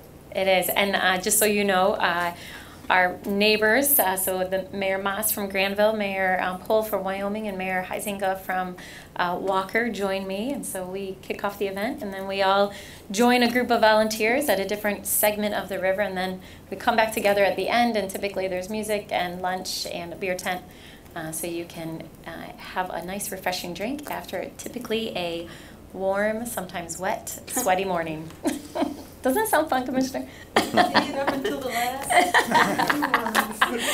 Well, last year I was in the third ward cleaning up gutters, and that was and alleys. That was a lot of fun.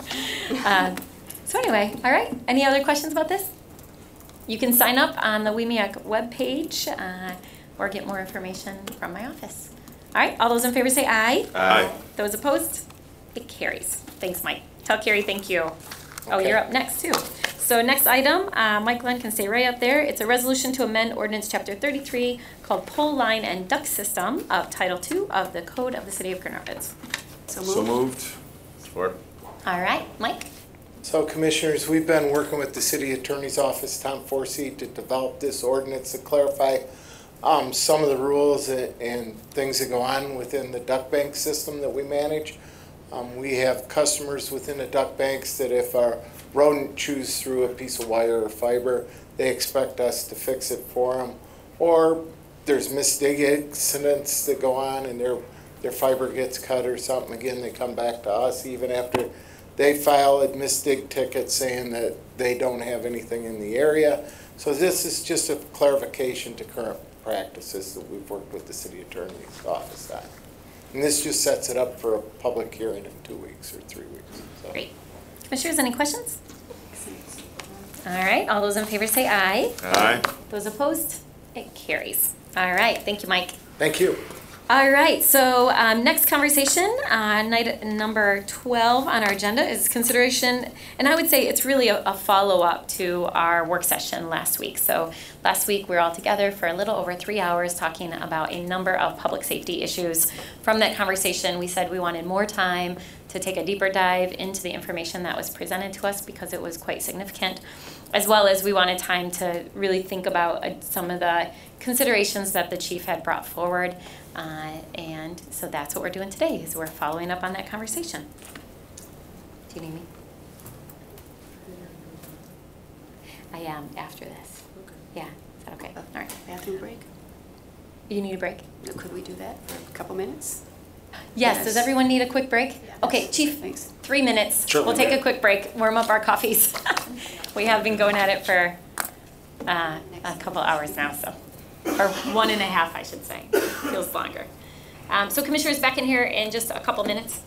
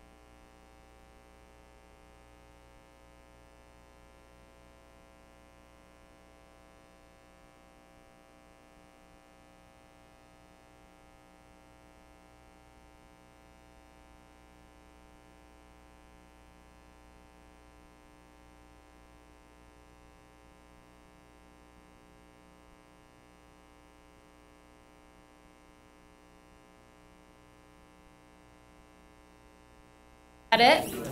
Who are we missing? Just O'Connor?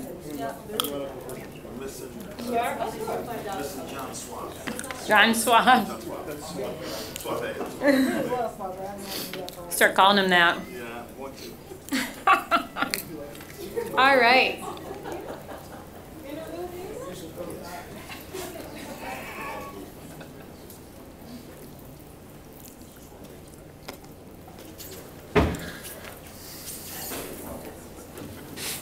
Did Nate just run to his office? Yes. I think he's just blood picking. Oh, yeah. Several bags.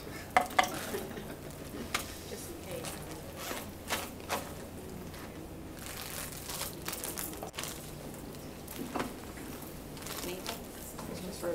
Okay. All right. Okay.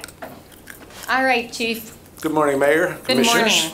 morning. To your point, Mary, this is a very succinct capsulization of the conversation that we had. It was about 3.5 hours of what we're looking at regarding potential community and police relation investments.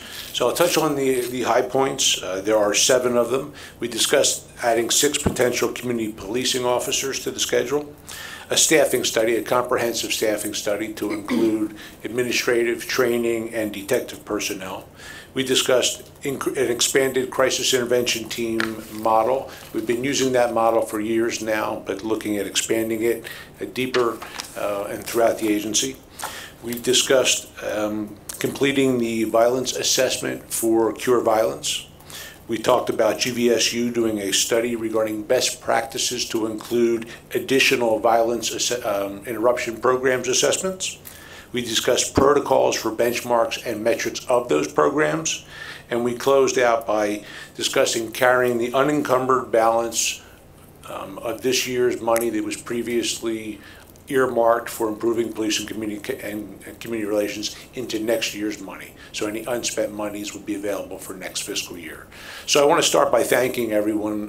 Last week's 3.5 hour meeting, extremely comprehensive. The questions were on point and well informed. I think it was very beneficial for the department to hear your issues, and I hope we did a good job answering your questions and concerns. So what we've provided you today is basically what you directed us to do, and I recognize you may have questions concerning specific items, and I'm here to answer those. Great. Thank you, Chief. I will open up for questions, and I'll go ahead and start.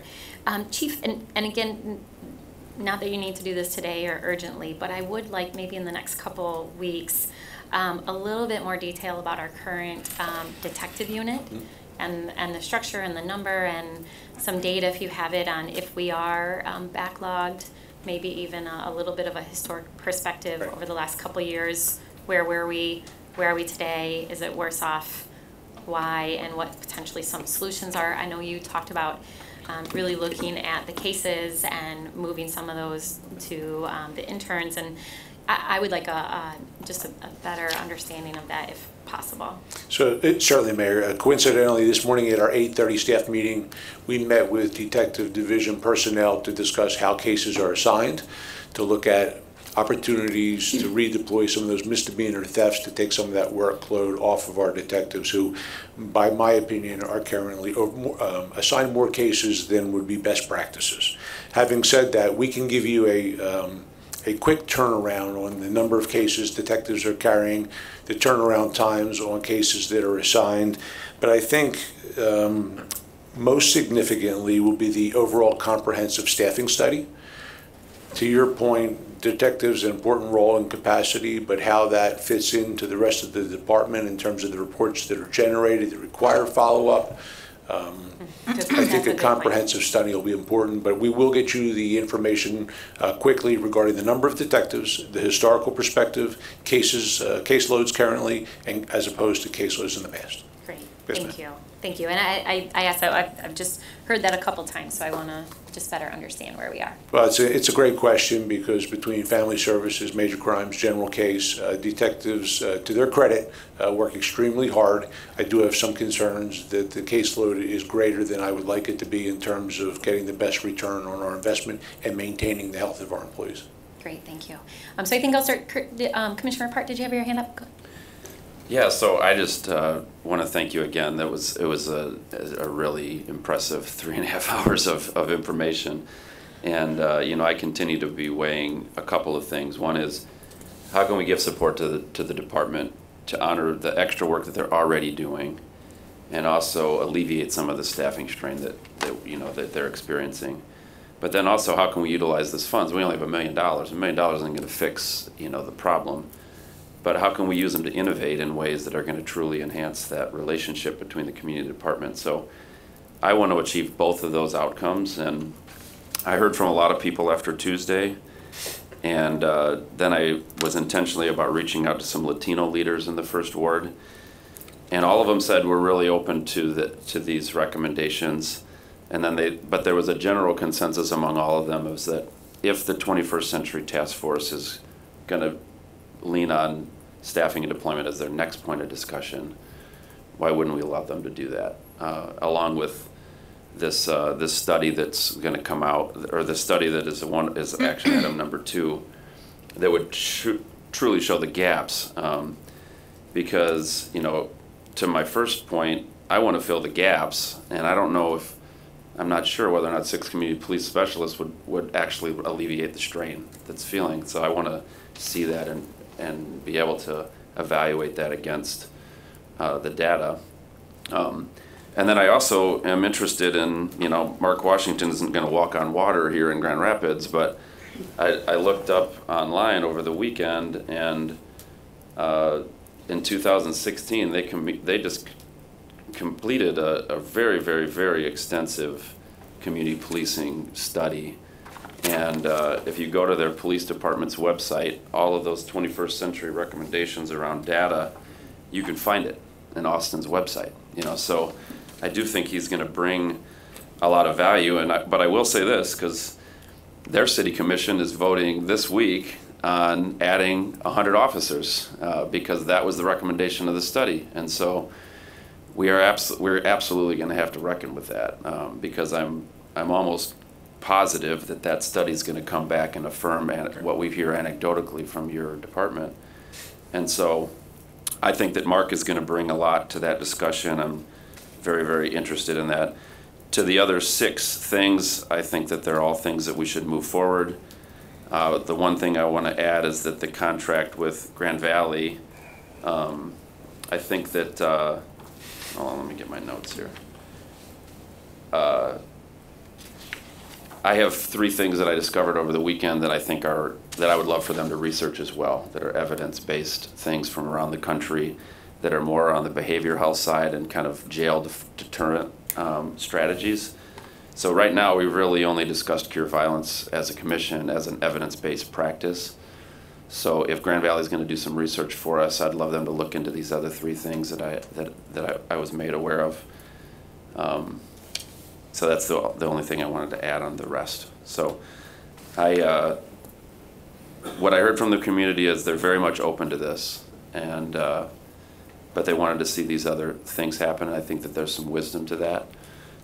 But I also want to say up here, I think that we are going to have to reckon with staffing within the department. So that is coming online as you look around at what happened in Austin is just one example. Commissioner, do you want to share the 3 other, Yeah. just so that we, the rest of us know what those are and we can look into them a little bit ourselves as well? Yeah, so one of them is kind of a jail diversion pay for success, kind of focusing on housing and behavioral health, and that's in Denver. In Chicago, they have a wellness and triage center, which again, these are jail diversion tactics. I think that one of the best ways to improve community police relations is to say, I could take you to jail, but I'm not going to. I'm gonna do this other tactic, and that's in Chicago. And in Denver and Chicago, and we've discussed this, but I think that there's a model of it is pairing social workers with patrols. So I had an incident up in the 2nd Ward, and Barry Bryant got dispatched to the scene and was amazing and spent an hour with a woman who really should have been, he did everything that he should have done, but the woman went to the hospital the day before, they released her, she's back out on the street, she's having a manic episode again. Dispatch they can hear, when I called, they could have heard that it was really not for a police officer in some respects. Now Barry did Officer Bryant did an awesome job, but he also spent an hour of his time, and then another car pulled up, and when they could be doing other things. And so I do think that, particularly when we think about resourcing too, I think that the hospitals and those other mental health folks could help us with money. How can we turn this $1 million into 3? And I think it's going to be linking with those kinds of things. So I can forward this on to the rest of the commission. If you could share that with me as well, Yeah. Commissioner, we'll start to take a look at those programs. To your earlier point, I completely agree that 6 officers, 6 community policing specialists will allow us to do some of what we do during the day in the evening, but it's certainly not a solution to our overall staffing issue. Austin's about 4 times our size. They're adding 100 plus officers. I'd be surprised if a consultant didn't come back and say that we're 10% lower than we should be staffed, and adding 29 officers would be a recommendation. I think a commitment that if we're going to go down the path of a consultant study, that we're also committed to following those recommendations as it pertains to manpower. Yeah, I think that's fair. Yeah, thank you. Others who wish to be heard? Commissioner? Yeah, I mean, I guess, obviously I've been advocating to add more officers, community policing specialists especially, and, if this comes down to waiting for recommendations from 21 CP, then I can't spend any money out of this funding on any program until we hear the whole report, if that's going to be the validity of the argument that you're making. And the idea that we're going to need to hire some more officers, most likely, if it takes a year or more to figure out how to do that, and we know that it's challenging enough to recruit officers to do the job and to try to build the diversity into the police force, I think we're foolish if we don't start that process now, because if not, we're just, again, kicking the can down the road and we're waiting longer to try to do this. And if the recommendation is at some point 2 officers or 10 officers or 0 officers or 100 officers, we still know we need to recruit more people for the next class and try to build our force the way that in the new and innovative ways that we're doing it. So again, if we're going to wait for 21 CP, then I'm going to come back to that. We're going to nickel and dime this money away here and there, and if it comes back that the recommendation is to hire officers, you got no money to do it anyway. So it's either we spend the money how we agreed to, or seemingly agreed to on last Tuesday, or then I want to just put a pause on all the spending from the fund and hold off. To your point, Commissioner, it is a good reminder that from the point you give us the green light to proceed, it's the better part of a year for us to hire, train, and get those individuals out in the capacity where they're working solo and contributing. Chief, and maybe this is more for Eric. In the information shared with us, are we missing an option? Because wasn't there an option in the A3, which I left in my office, unfortunately, to allow some additional funds for overtime to free up time for evening and weekend hours?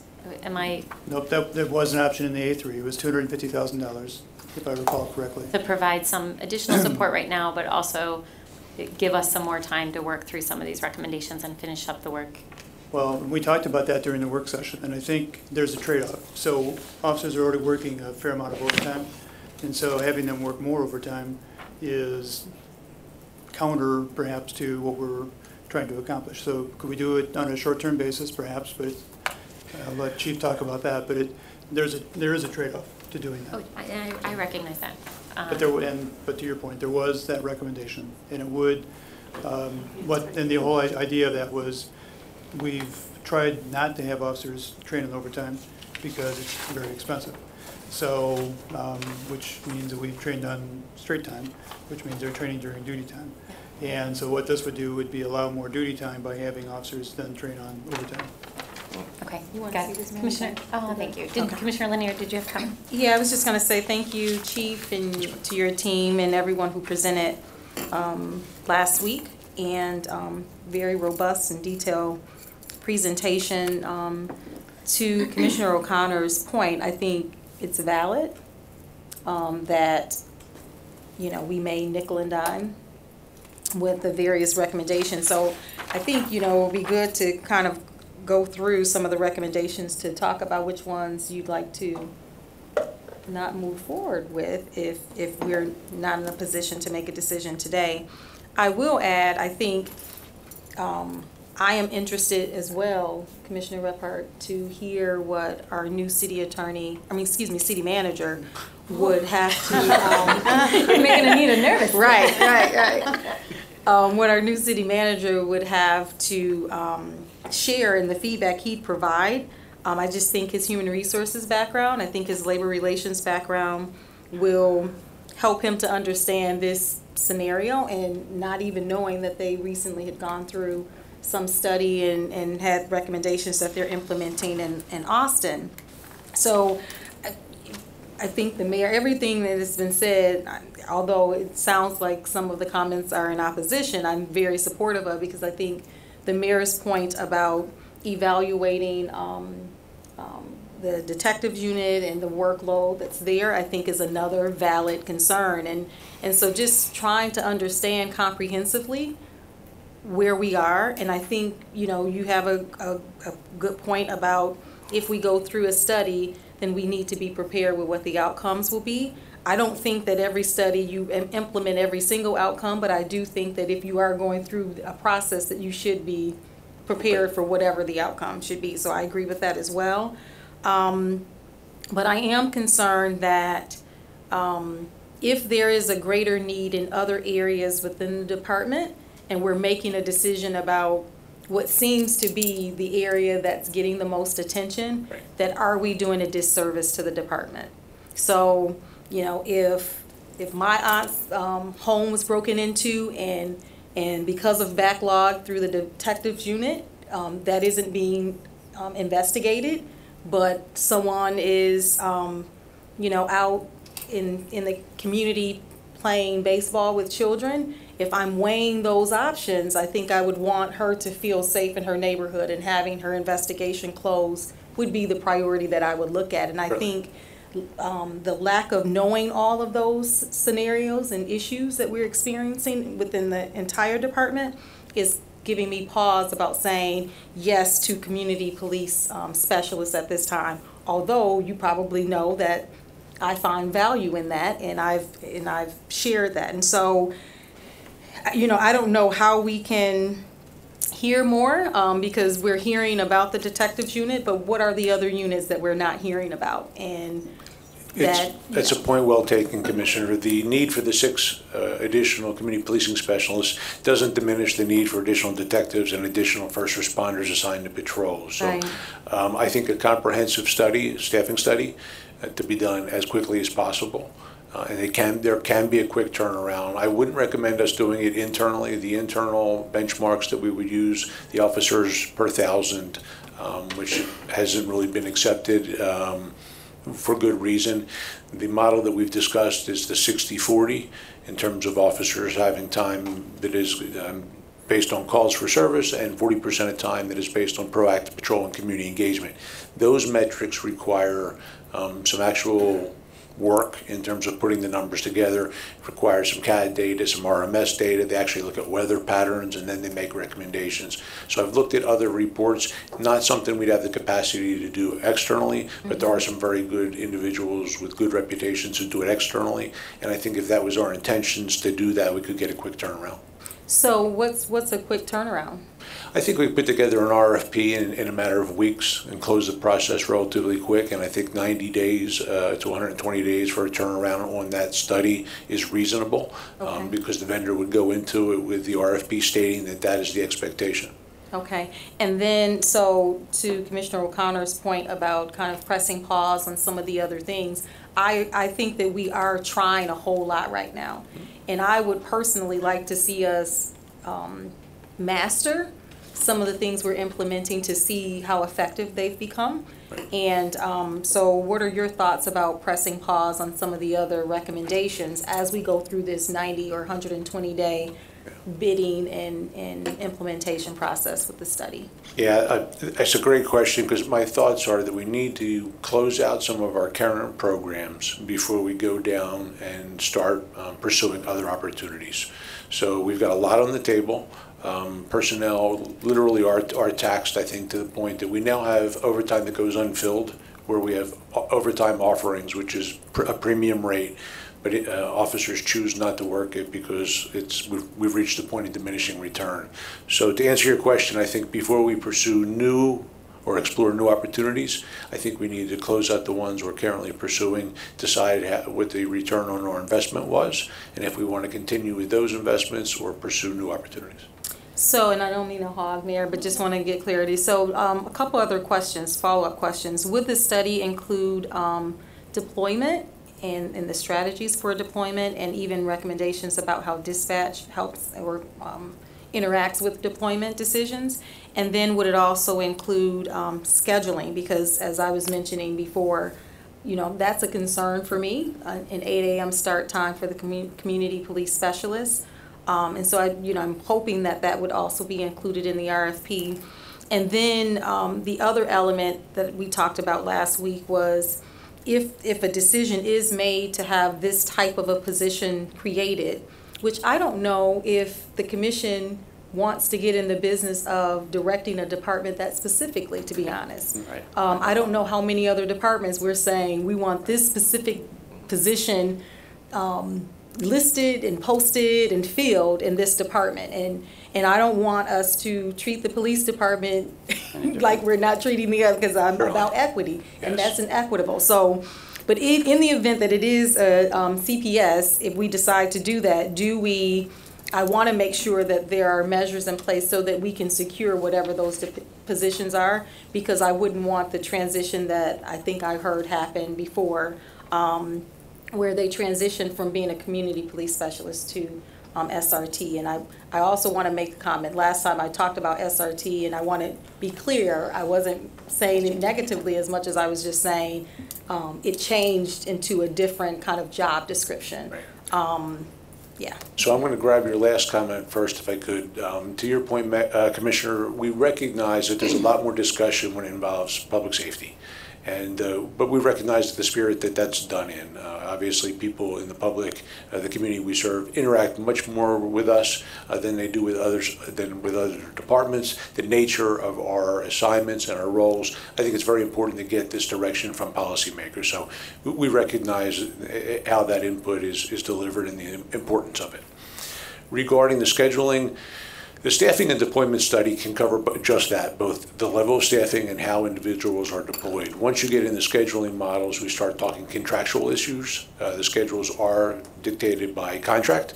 Having said that, the timing is good and that we're getting ready to start contract negotiations. If that was a topic that both the union and the study recommended a fresh look at, I think that could be done.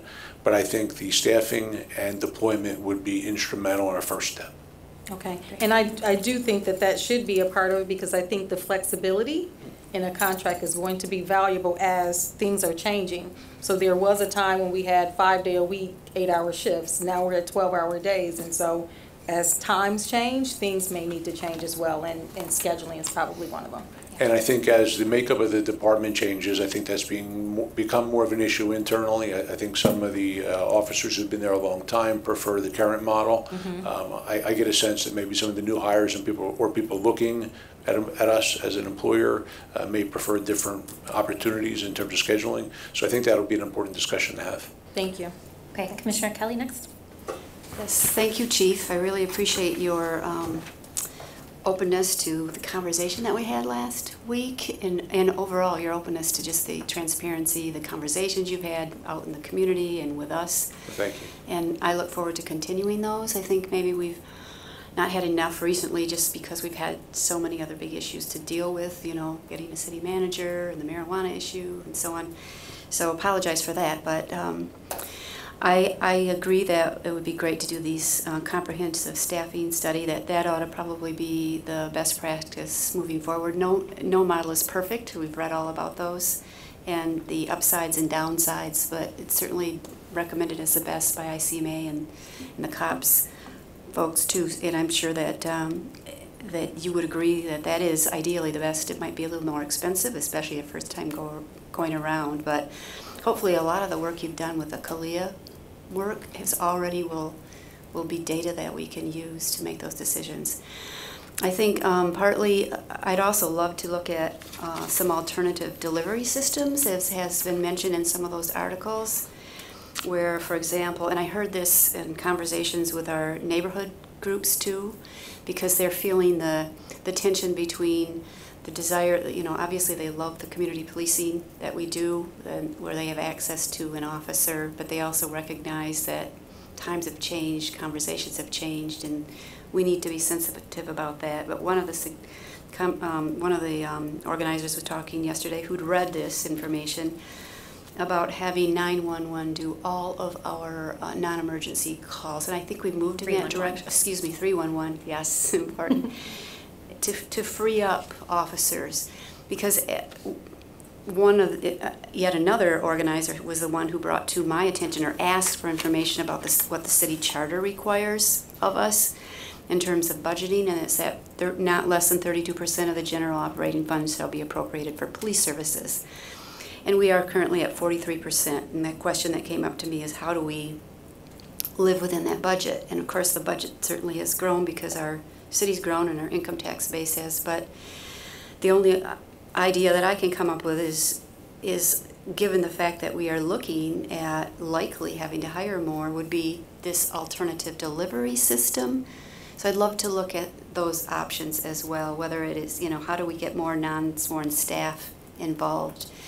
And I think that there's some healthy dynamics that can happen in that too, if you have some civilians within the department, so you have another perspective from the community. It's looking at almost like we would diversity of thought, diversity of reactions.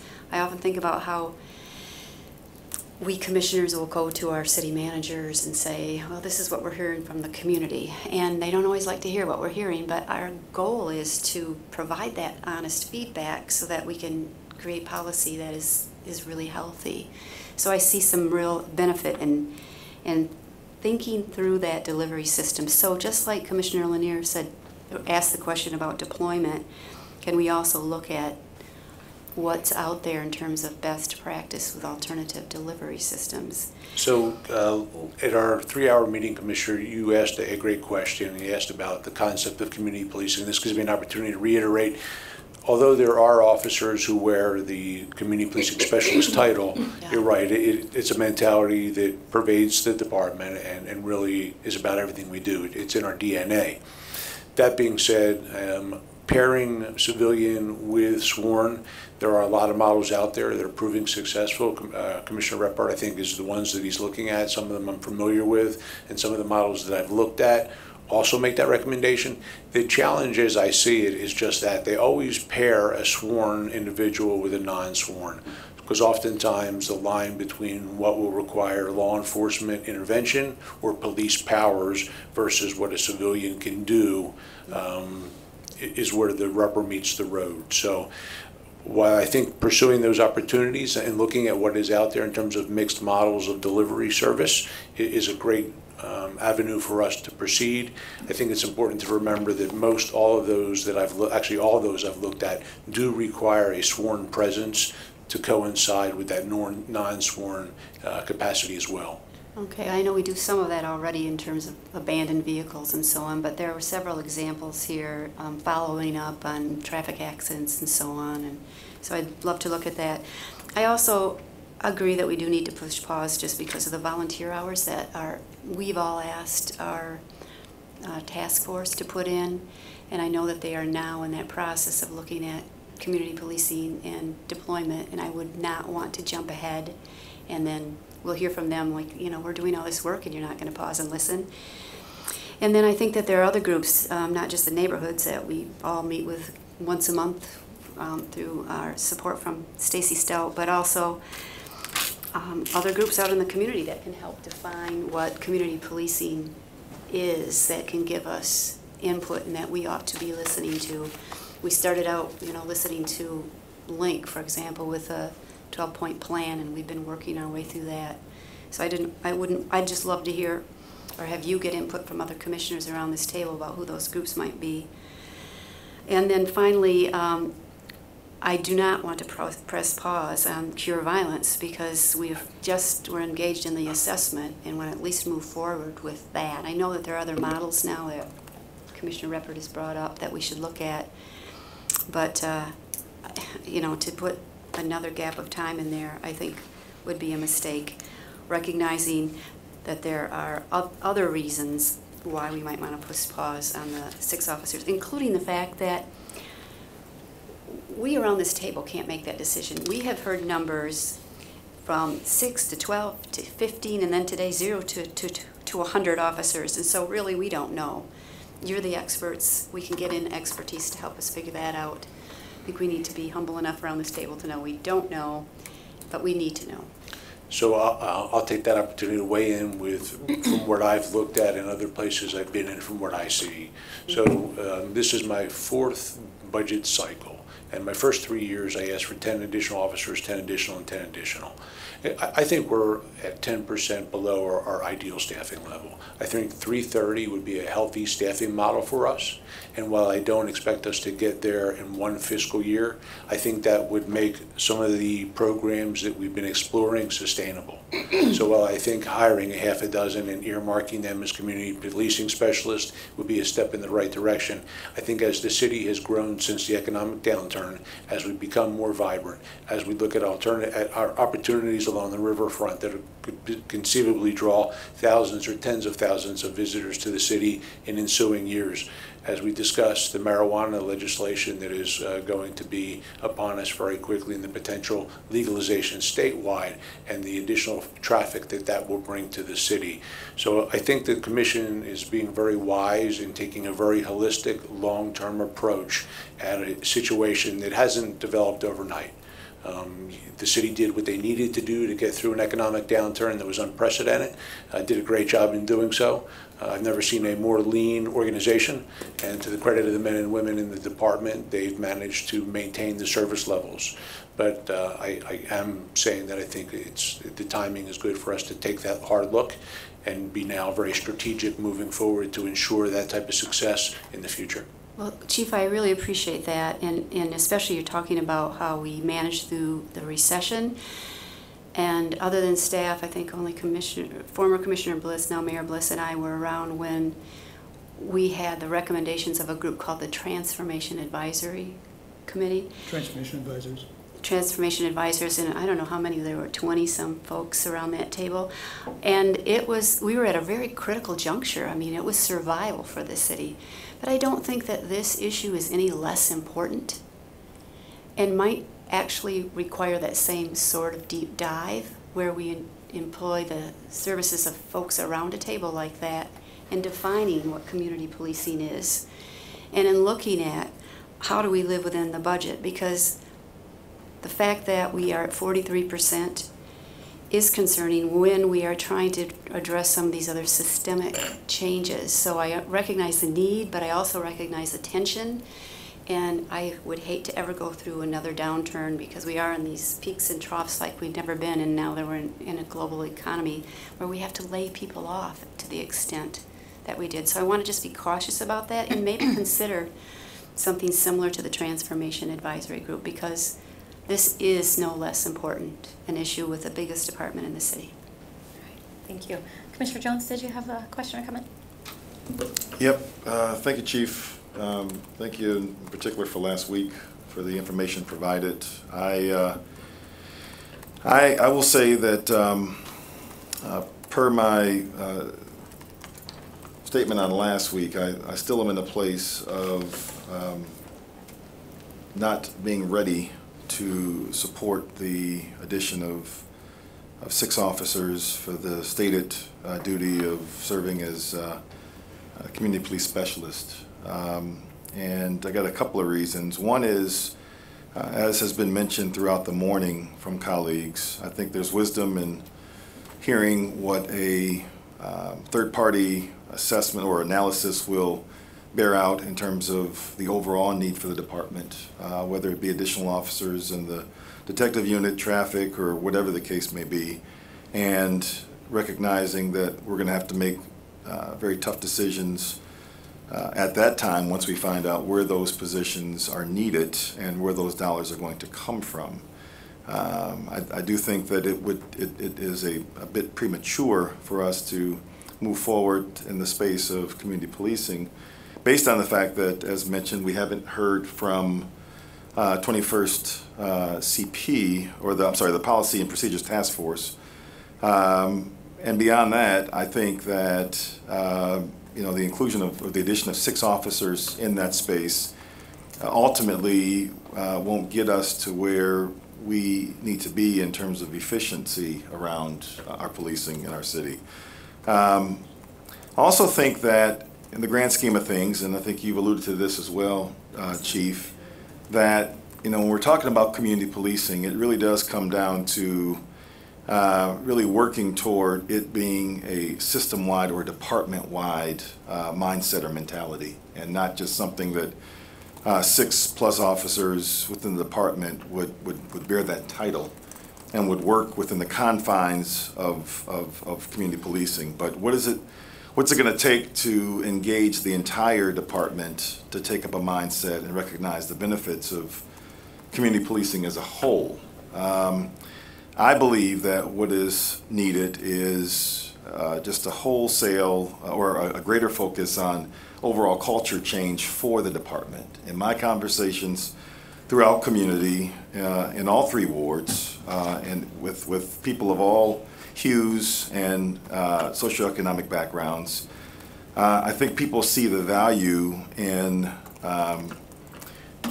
committing to culture change as a whole and recognizing that in many ways we're in uncharted waters simply because of what's happening throughout our country. Yet we don't want to penalize our department based off of what's happening in the national scene. But I, for one, I will tell you, Chief, and we've had conversations about this before,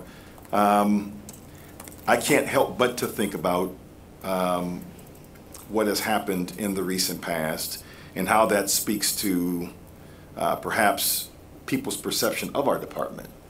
I think about, the incidents of 2017 when we had, young people, young African-American children in our community who were traumatized. And I know you don't take that lightly, and I especially don't take that lightly. And I don't think that there is an easy answer to that particular experience and making sure that we don't have that happen again, other than, the training aspect, but also, again, this real commitment, this sense of urgency in having a culture change so that the entire department recognizes the importance of seeing people's humanity, regardless of the color of their skin, or the zip code, or where they live in the city. And I'm not blaming you, I'm not blaming the department on where we are as a culture and a country around policing. But it's something that we're going to have to, swim through and, walk through that terrain together. And I'd much rather do it together than separate. And I just think it's going to get more difficult before it gets easier. And I think that I don't think it's too much to ask for patience and for trying our best to do this thing right, based on the fact that I do not want us as a city to experience what we experienced in 2017 if we don't have to. I don't want that, man. I don't want to be on international and national news for that reason. And so I am, again, very hesitant in, green lighting an effort that would fund community policing in many ways in a vacuum compared to the need to do it system-wide. So to your point, Commissioner, I'm confident that if we were to identify what our #1 priority has been in the last couple of years, not only is it ensuring equitable outcomes for everyone, regardless of how they look or what zip code they live in, but even equitable experiences. So through our training, through our hiring, that has been our priority, and that is running throughout the department. We recognize the urgency of that and how important that is in terms of our credibility as a profession, and how that touches each and every member of this city, and how it's got to be our #1 goal. That being said, I guess what I don't want us to do is wait for the perfect solution and let small incremental steps be pushed aside. So at the risk of sounding contradictory to my previous input, while I think a holistic, widespread angle and lens and exploration of the staffing is important, I would encourage us to have the conversation about adding people in the interim is not necessarily a bad step, particularly if we're earmarking them as community policing specialists, because the input that we do receive throughout the course of the day, weeks and months from our neighbors and people in the neighborhoods is that they appreciate the relationships that they have in the daytime. To your point, I agree that that mentality needs to carry through everything we do and everything we touch. So it's a difficult discussion, and once again, I agree with you that it's probably going to get more challenging before it gets easier, but we've got the right people in place. We've got the right elected officials, we've got the right community leaders, and I think we have the right people in the department. So I'm going to go to Commissioner Moody and then back to Commissioner O'Connor, but also want to share information that our city attorney just provided me, just so everyone is aware.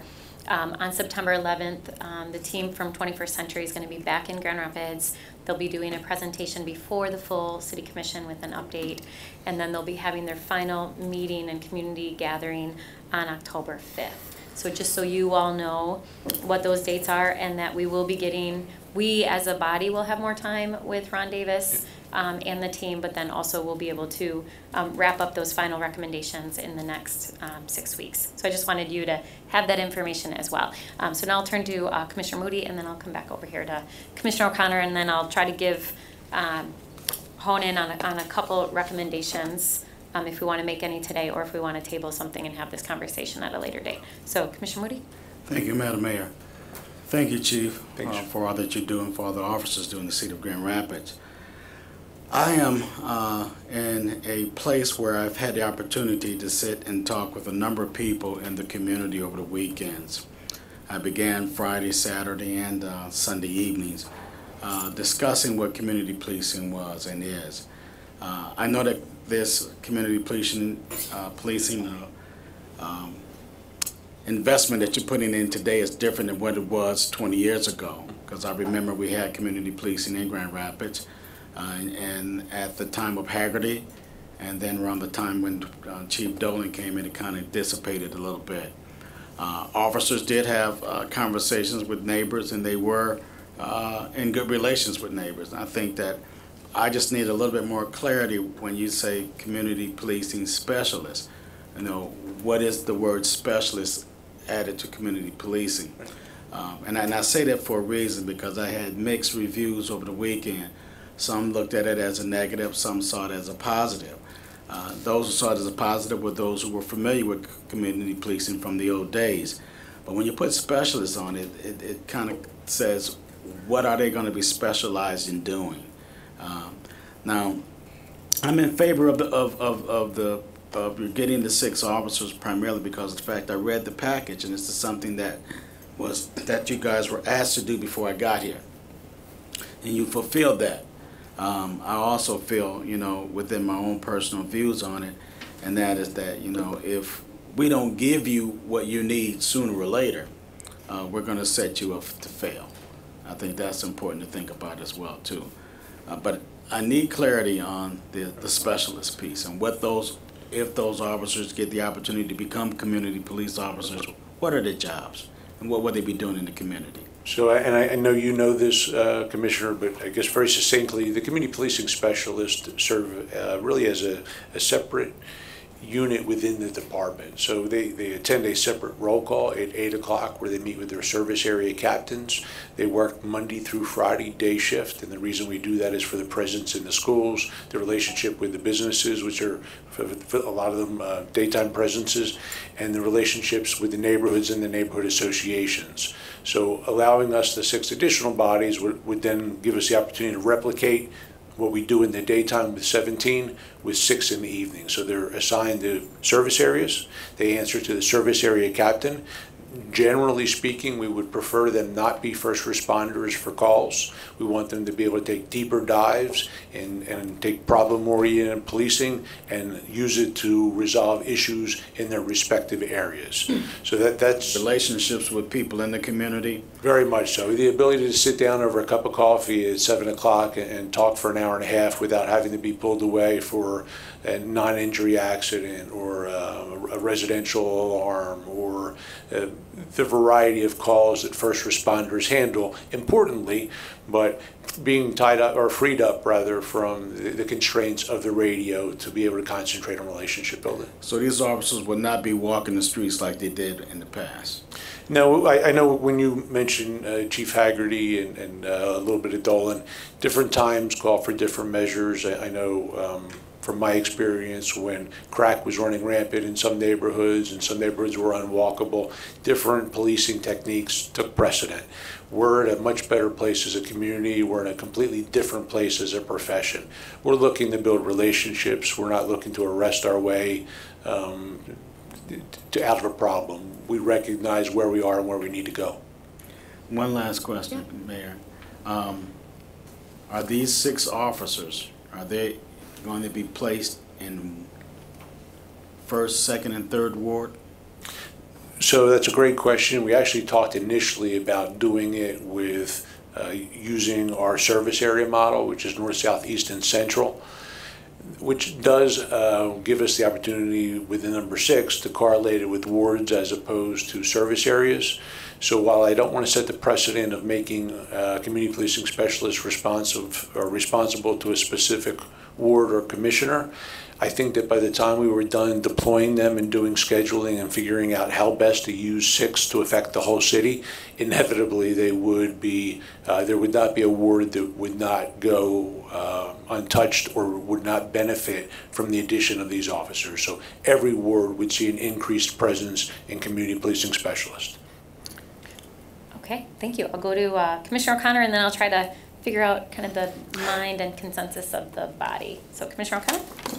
Yeah, I guess I'll start with the reiteration of that if the recommendation, if we're going to wait for a recommendation from the 21st Century Policing regarding strategies to work on community police relations, then I think we need to pause everything and hold off spending any money until we know what those recommendations are, so that we have the the most reserve available to implement any strategy with fidelity to the best of its ability. And I think that's important. I think that is the fiscally responsible thing to do. I really appreciate, Chief, that you said you want 30 police officers. Like, I've been waiting for you to say that forthright, and you did today. And I appreciate you saying that there is no department in the city of Grand Rapids, which I think we are in the weeds this far, trying to manage the solutions that they use on a daily basis to achieve an outcome. We don't do it with the fire department, we don't do it with the water department, we don't do it with any department where we're this far into the weeds. Most departments we say, this is the outcome, I want X to happen, and here's the resource bucket we give you, and you're the professional, you do that. And so it is a little scary that we're in the weeds this far on some of these solutions. Now I know that this is a different scenario, right, than a lot of other departments, so we're trying to navigate. I also hear the idea that, Commissioner Jones, I don't think any of us want an outcome that is negative. I don't think any man or woman that puts on a blue uniform every day gets up, goes to work, and thinks, I want to, no one wants to have an incident that comes to community attention. And so while we've had incidents in 2017 that rose to that level, I'm sure that every officer, we haven't had one since, and it's like any road to recovery, that you're getting to a point of you have to start somewhere with one step first. And so we've been X number of days without something that's come to that level of attention, and that I think that's progress. So these people are doing that. So I'll end here. I don't want to spend any of this money until we're done then. I appreciate that. Any other final comments before I try to get Commissioner Kelly? Yes, I would just suggest that when staff put this agenda together for us, and Eric, thank you for sending this to us in advance so that we kind of knew how we were going to lay it out, they had to make a determination on how to put this package together. It could have been that they would separate out the cure violence piece with the assessments, which would be number 4, 5, and 6. They go together. But it happened to get wrapped up in this because we had this conversation around cure violence. Now, we've had it for 5 years. And we've we've allocated the $7,500 for the assessment, and that is underway. So I really hate to push pause on that. We're going to get kickback from the community, and for good reason. And the other thing, I think after listening to John Wachowski last week about the crisis intervention model, and then getting feedback from Network 180, I know I got some additional feedback in a report, which I think the whole commission ought to get and read. In addition to the fact that we're recognizing that so much of our, a good portion of those who go in the hospitals, for example, they said 10% that are coming in the emergency room are people with mental health crisis problems. And John just made a really compelling argument for getting started with that. So I would like to move ahead with the crisis intervention model, with the cure violence work, and with the chief's request for proposals to secure consultant services for the purpose of conducting that staffing and deployment model. So that's where I'm landing. Yeah, I need to ask for a little clarity, because I feel like we already made a decision as a body and took a vote to move forward with the initial assessment with cure violence, and that assessment is currently underway. Yeah. Like, that work is currently being done, my understanding. Well, it's under contract. So, and we're working to schedule a date where it will be done in September. But that's already come before this body, and we've already approved it. Yeah. Yep. So I don't necessarily feel like we need to backtrack on that when we as a body have already spoken, I think, very clearly, even earlier this year during the budget session, telling the chief that exactly what Commissioner Kelly just said, that this has been a priority for years and we need to move forward and determine This was next more steps. of a statement of affirmation, not a decision point. So this is what we've endeavored to do with the discussion about community and police relationships is put together a package. So the cure violence assessment is part of that package. And so when we put together this, we bundled everything in the package in there. Now, do we need to have paragraph 4 in there before, again? Perhaps not. So, but nothing here is saying that we're not intending to proceed with that assessment. Yeah, it's So just it's under confusing to contract. me. It's under contract, and we're working to schedule dates now. Yeah, and it's a contract that we already as a body have approved. So to me, Yep. that piece was confusing to me. The second thing I just want to add to what Commissioner Kelly said, and this came to light more so even after our conversation last week, is that, under investment 3, there's a lot of work, just so everyone knows, there's a lot of work being done right now in the community around crisis intervention. The county is actively involved. Yep. Our department is actively involved. There are other partners in the community working on this. Until we have from the community a model that they're recommending, whether it's the 23-hour crisis center or a hybrid of that in partnership with our county. Commissioner Kelly and I heard from Commissioner Steck, who's been working on this at the county and in partnership with Network 180, and they're trying to figure out funding as well.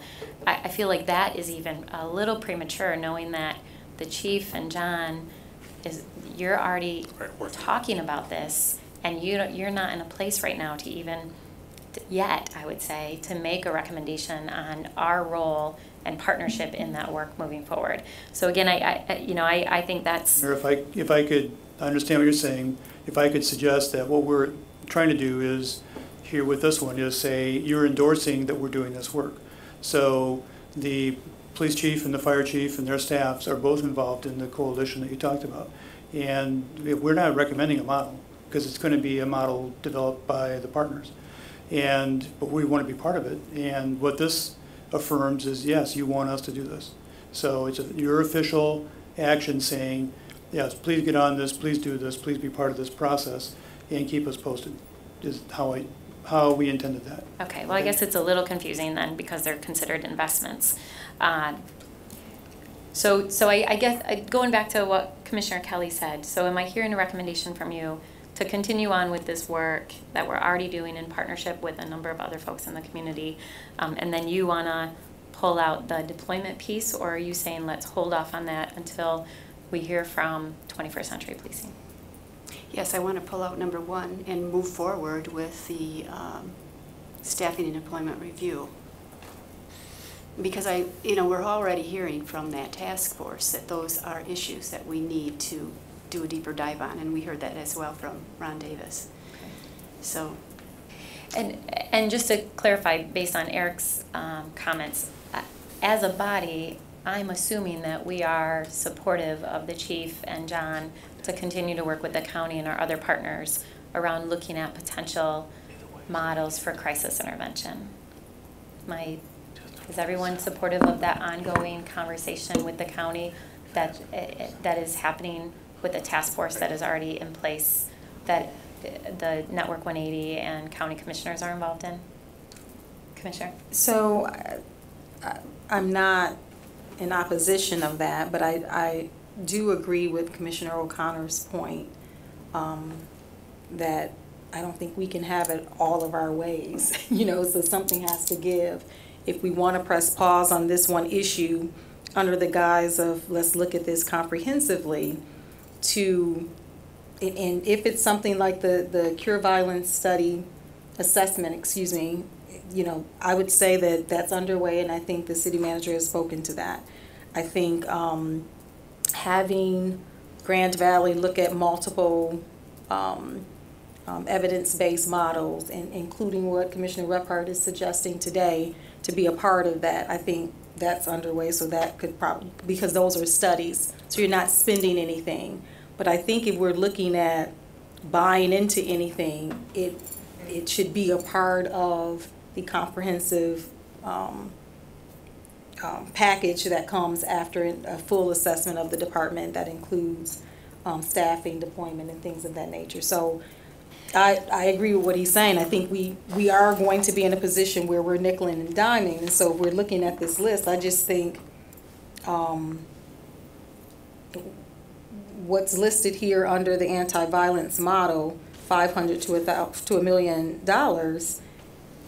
wouldn't be spent because we don't know what that model will be. Right. And part of this, what the assessment should continue, but agreeing to what the model will be shouldn't occur until after there's this more comprehensive view. And Chief, I don't know if you already have someone in mind to do the departmental review, but I'm just wondering if there's a way to bring in Grand Valley, since they're already assessing in one way, to do this other piece. I don't even know if this is something they could do, but I'm just thinking it would be great to kind of have everything, what comes from Cure Violence, what comes from what Grand Valley is doing, whatever Commissioner Rephart and then other commissioners are suggesting, to all be in one place, one report, so that we can look at one thing to fully see the big picture. Right. And so can I just add on, just to clarify, and Commissioner, I couldn't agree more, but I think we're in the same place with the work being done around what does a crisis intervention look like. Sure. That it's just premature that we're not looking to invest any funds at this time because we don't know as a community what that potential model will be. Right. I don't want to stall those conversations, but I also think it's premature to say that we're going to invest money in it when we don't know what that looks like, or quite frankly, the cost. So I would consider that the same as the Cure Violence assessment. So you go through whatever those discussions are, and then whatever the outcome should be a part of this comprehensive report of everything. Yeah, thank you. I think that's a good point. So to make sure that I understand, to both your points, we're in the midst of the crisis intervention model and continuing both the training and the relationship with Network 180, and we continue to expand that. That has no direct financial ramifications. That's a relationship that we've had for a long time, and that we continue to strengthen, and we're continuing to explore new opportunities. Obviously, if any of them do have financial implications, we would bring that before this commission. Regarding the Cure Violence, as the interim city manager mentioned, that contract has already been approved, but the work has yet to start. To answer your final question, Commissioner, it would be nice in terms of comprehensive to have everything presented in one package. I don't believe GVSU has done a staffing and deployment study. Okay. I've looked, because I've been looking since our meeting last week. There are a couple big players that are really kind of the gold standard. I would shy away from using ICMA. They came for a very distinct purpose, and it produced a very distinct outcome based on the financial constraints at that time. For the same reason, I wouldn't recommend using the International Associations of Chiefs of Police to come in and make the recommendations. There are groups that will have the credibility and the objectivity to make recommendations that will be, I think, accepted by all parties. And could they then provide their portion to Grand Valley who could then bring all of those pieces together into one. That's a great, yes. So once we know what the recommendations are for staffing and deployment, that can be an overlay to any community violence programs or any intervention models that we look to go down. And they would want that information to use in doing their staffing study. Sounds good. Thank you. Yes, ma'am. Okay, so Commissioner Kelly, and then I'll try to button this up because we have one more walk-on item. So Chief, probably between you and all of your contacts and even 21st Century Policing, which probably have the same question come up in other communities, you would be able to give us some, or find some places, some groups that could do this kind of assessment, I assume. The staffing and yeah, the staffing. Yes, Michigan State University has done some. Alexander Weiss, who we brought in when I first got here to take a look at how we were organized, has been involved in some. And there's also a group out of California that has done about 800 different municipalities. So there are some examples out there that could, with a relatively quick turnaround, produce exactly what we're looking for. Yeah, and I think the one that did Austin's was a consulting firm called Matrix. And so I think you're right. There's a handful who are seen as experts and know how to do this and have a methodology already in place that could, as the chief said, probably turn it around relatively quickly. So, Commissioner. I just want to make a motion, Mayor. I'd like to make a motion that we approve the items number 2 through 7 for the potential investment, which is a mix of investments that was presented by Interim City Manager DeLong. It's items 2 through 7 that we move forward with that, with those investments. Support. Okay, so I have a motion and support on the table. Any other comments? And then I'll call the question on this. Any additional comments? Going once, going twice. All right, all those in favor of approving 2 through 7, say aye. Aye. Those opposed? Nay. Okay, it carries. All right, Commissioners, now I would like to ask for a motion to suspend the rules, and this is to bring forward a resolution for an employment agreement for our next city manager. Can I get a motion to suspend the rules? So moved. Support. All right, all those in favor of suspending the rules say aye. Aye. Those opposed, it carries. All right, and this is a resolution electing the city manager and approving an employment agreement for the same. So all of you should have the attached resolution. This is to elect Mr. Mark Washington as city manager, appointment becoming effective October 1 for a 3-year term expiring December 31st, 2021. Our city attorney has taken the lead on this and has gone back and forth in negotiations. City attorney, you want to add anything? No, just No? that he's very excited and ready to get here and get started. Okay, so he's excited and ready to get here. After this is approved, we'll move forward on solidifying it. And then, Commissioners, I already sent you a draft of an onboarding. Any additional feedback, if you could get that to me this week, and then I'll work on finalizing that and having a conversation with him. So, Commissioners, any comments, questions about this? All of you have had a chance to read through it. All right, I'll call the question. All those in favor say aye. Aye. Those opposed? It carries. All right, Commissioners, so we have, let me run down a couple things for today because we have a full agenda. We have Economic Development Project Team at 12:30 downstairs in 601. Commissioner Jones, I take back my comment to you. It will be Commissioner Moody and Commissioner Rapart joining me for Economic Development Project Team. And then at 1:30, we are back in here for a 90-minute work session to get additional information on street lighting infrastructure. All of you should have been given a packet of information leading up to today's work session. Again, this is to get the information. This was a topic we talked about during the budget process where we felt we didn't have enough detail. And then our city attorney has asked that we cancel and reschedule the performance review, so that should be taken off your schedule. I think Laura already did that. And then we are back in here tonight at 7 p.m. for our evening meeting. Commissioner Rapart? And I told WMCAT that I would say Housing Now discussions begin tonight. The Other Way Ministries, 704 West Fulton, 6 o'clock. We have food and childcare provided. I got a sneak peek on Friday, and it's fantastic what they're going to do. So please come, show up. There's 4 sessions this week. Great, and we'll, Amy, maybe we can get a reminder out about that. You already did, of course you already did it. Okay, wonderful.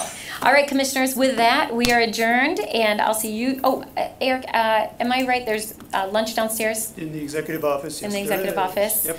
So grab a bite to eat. The two of you, I'll meet you in Economic Development Project Team. Awesome. All right, we're adjourned.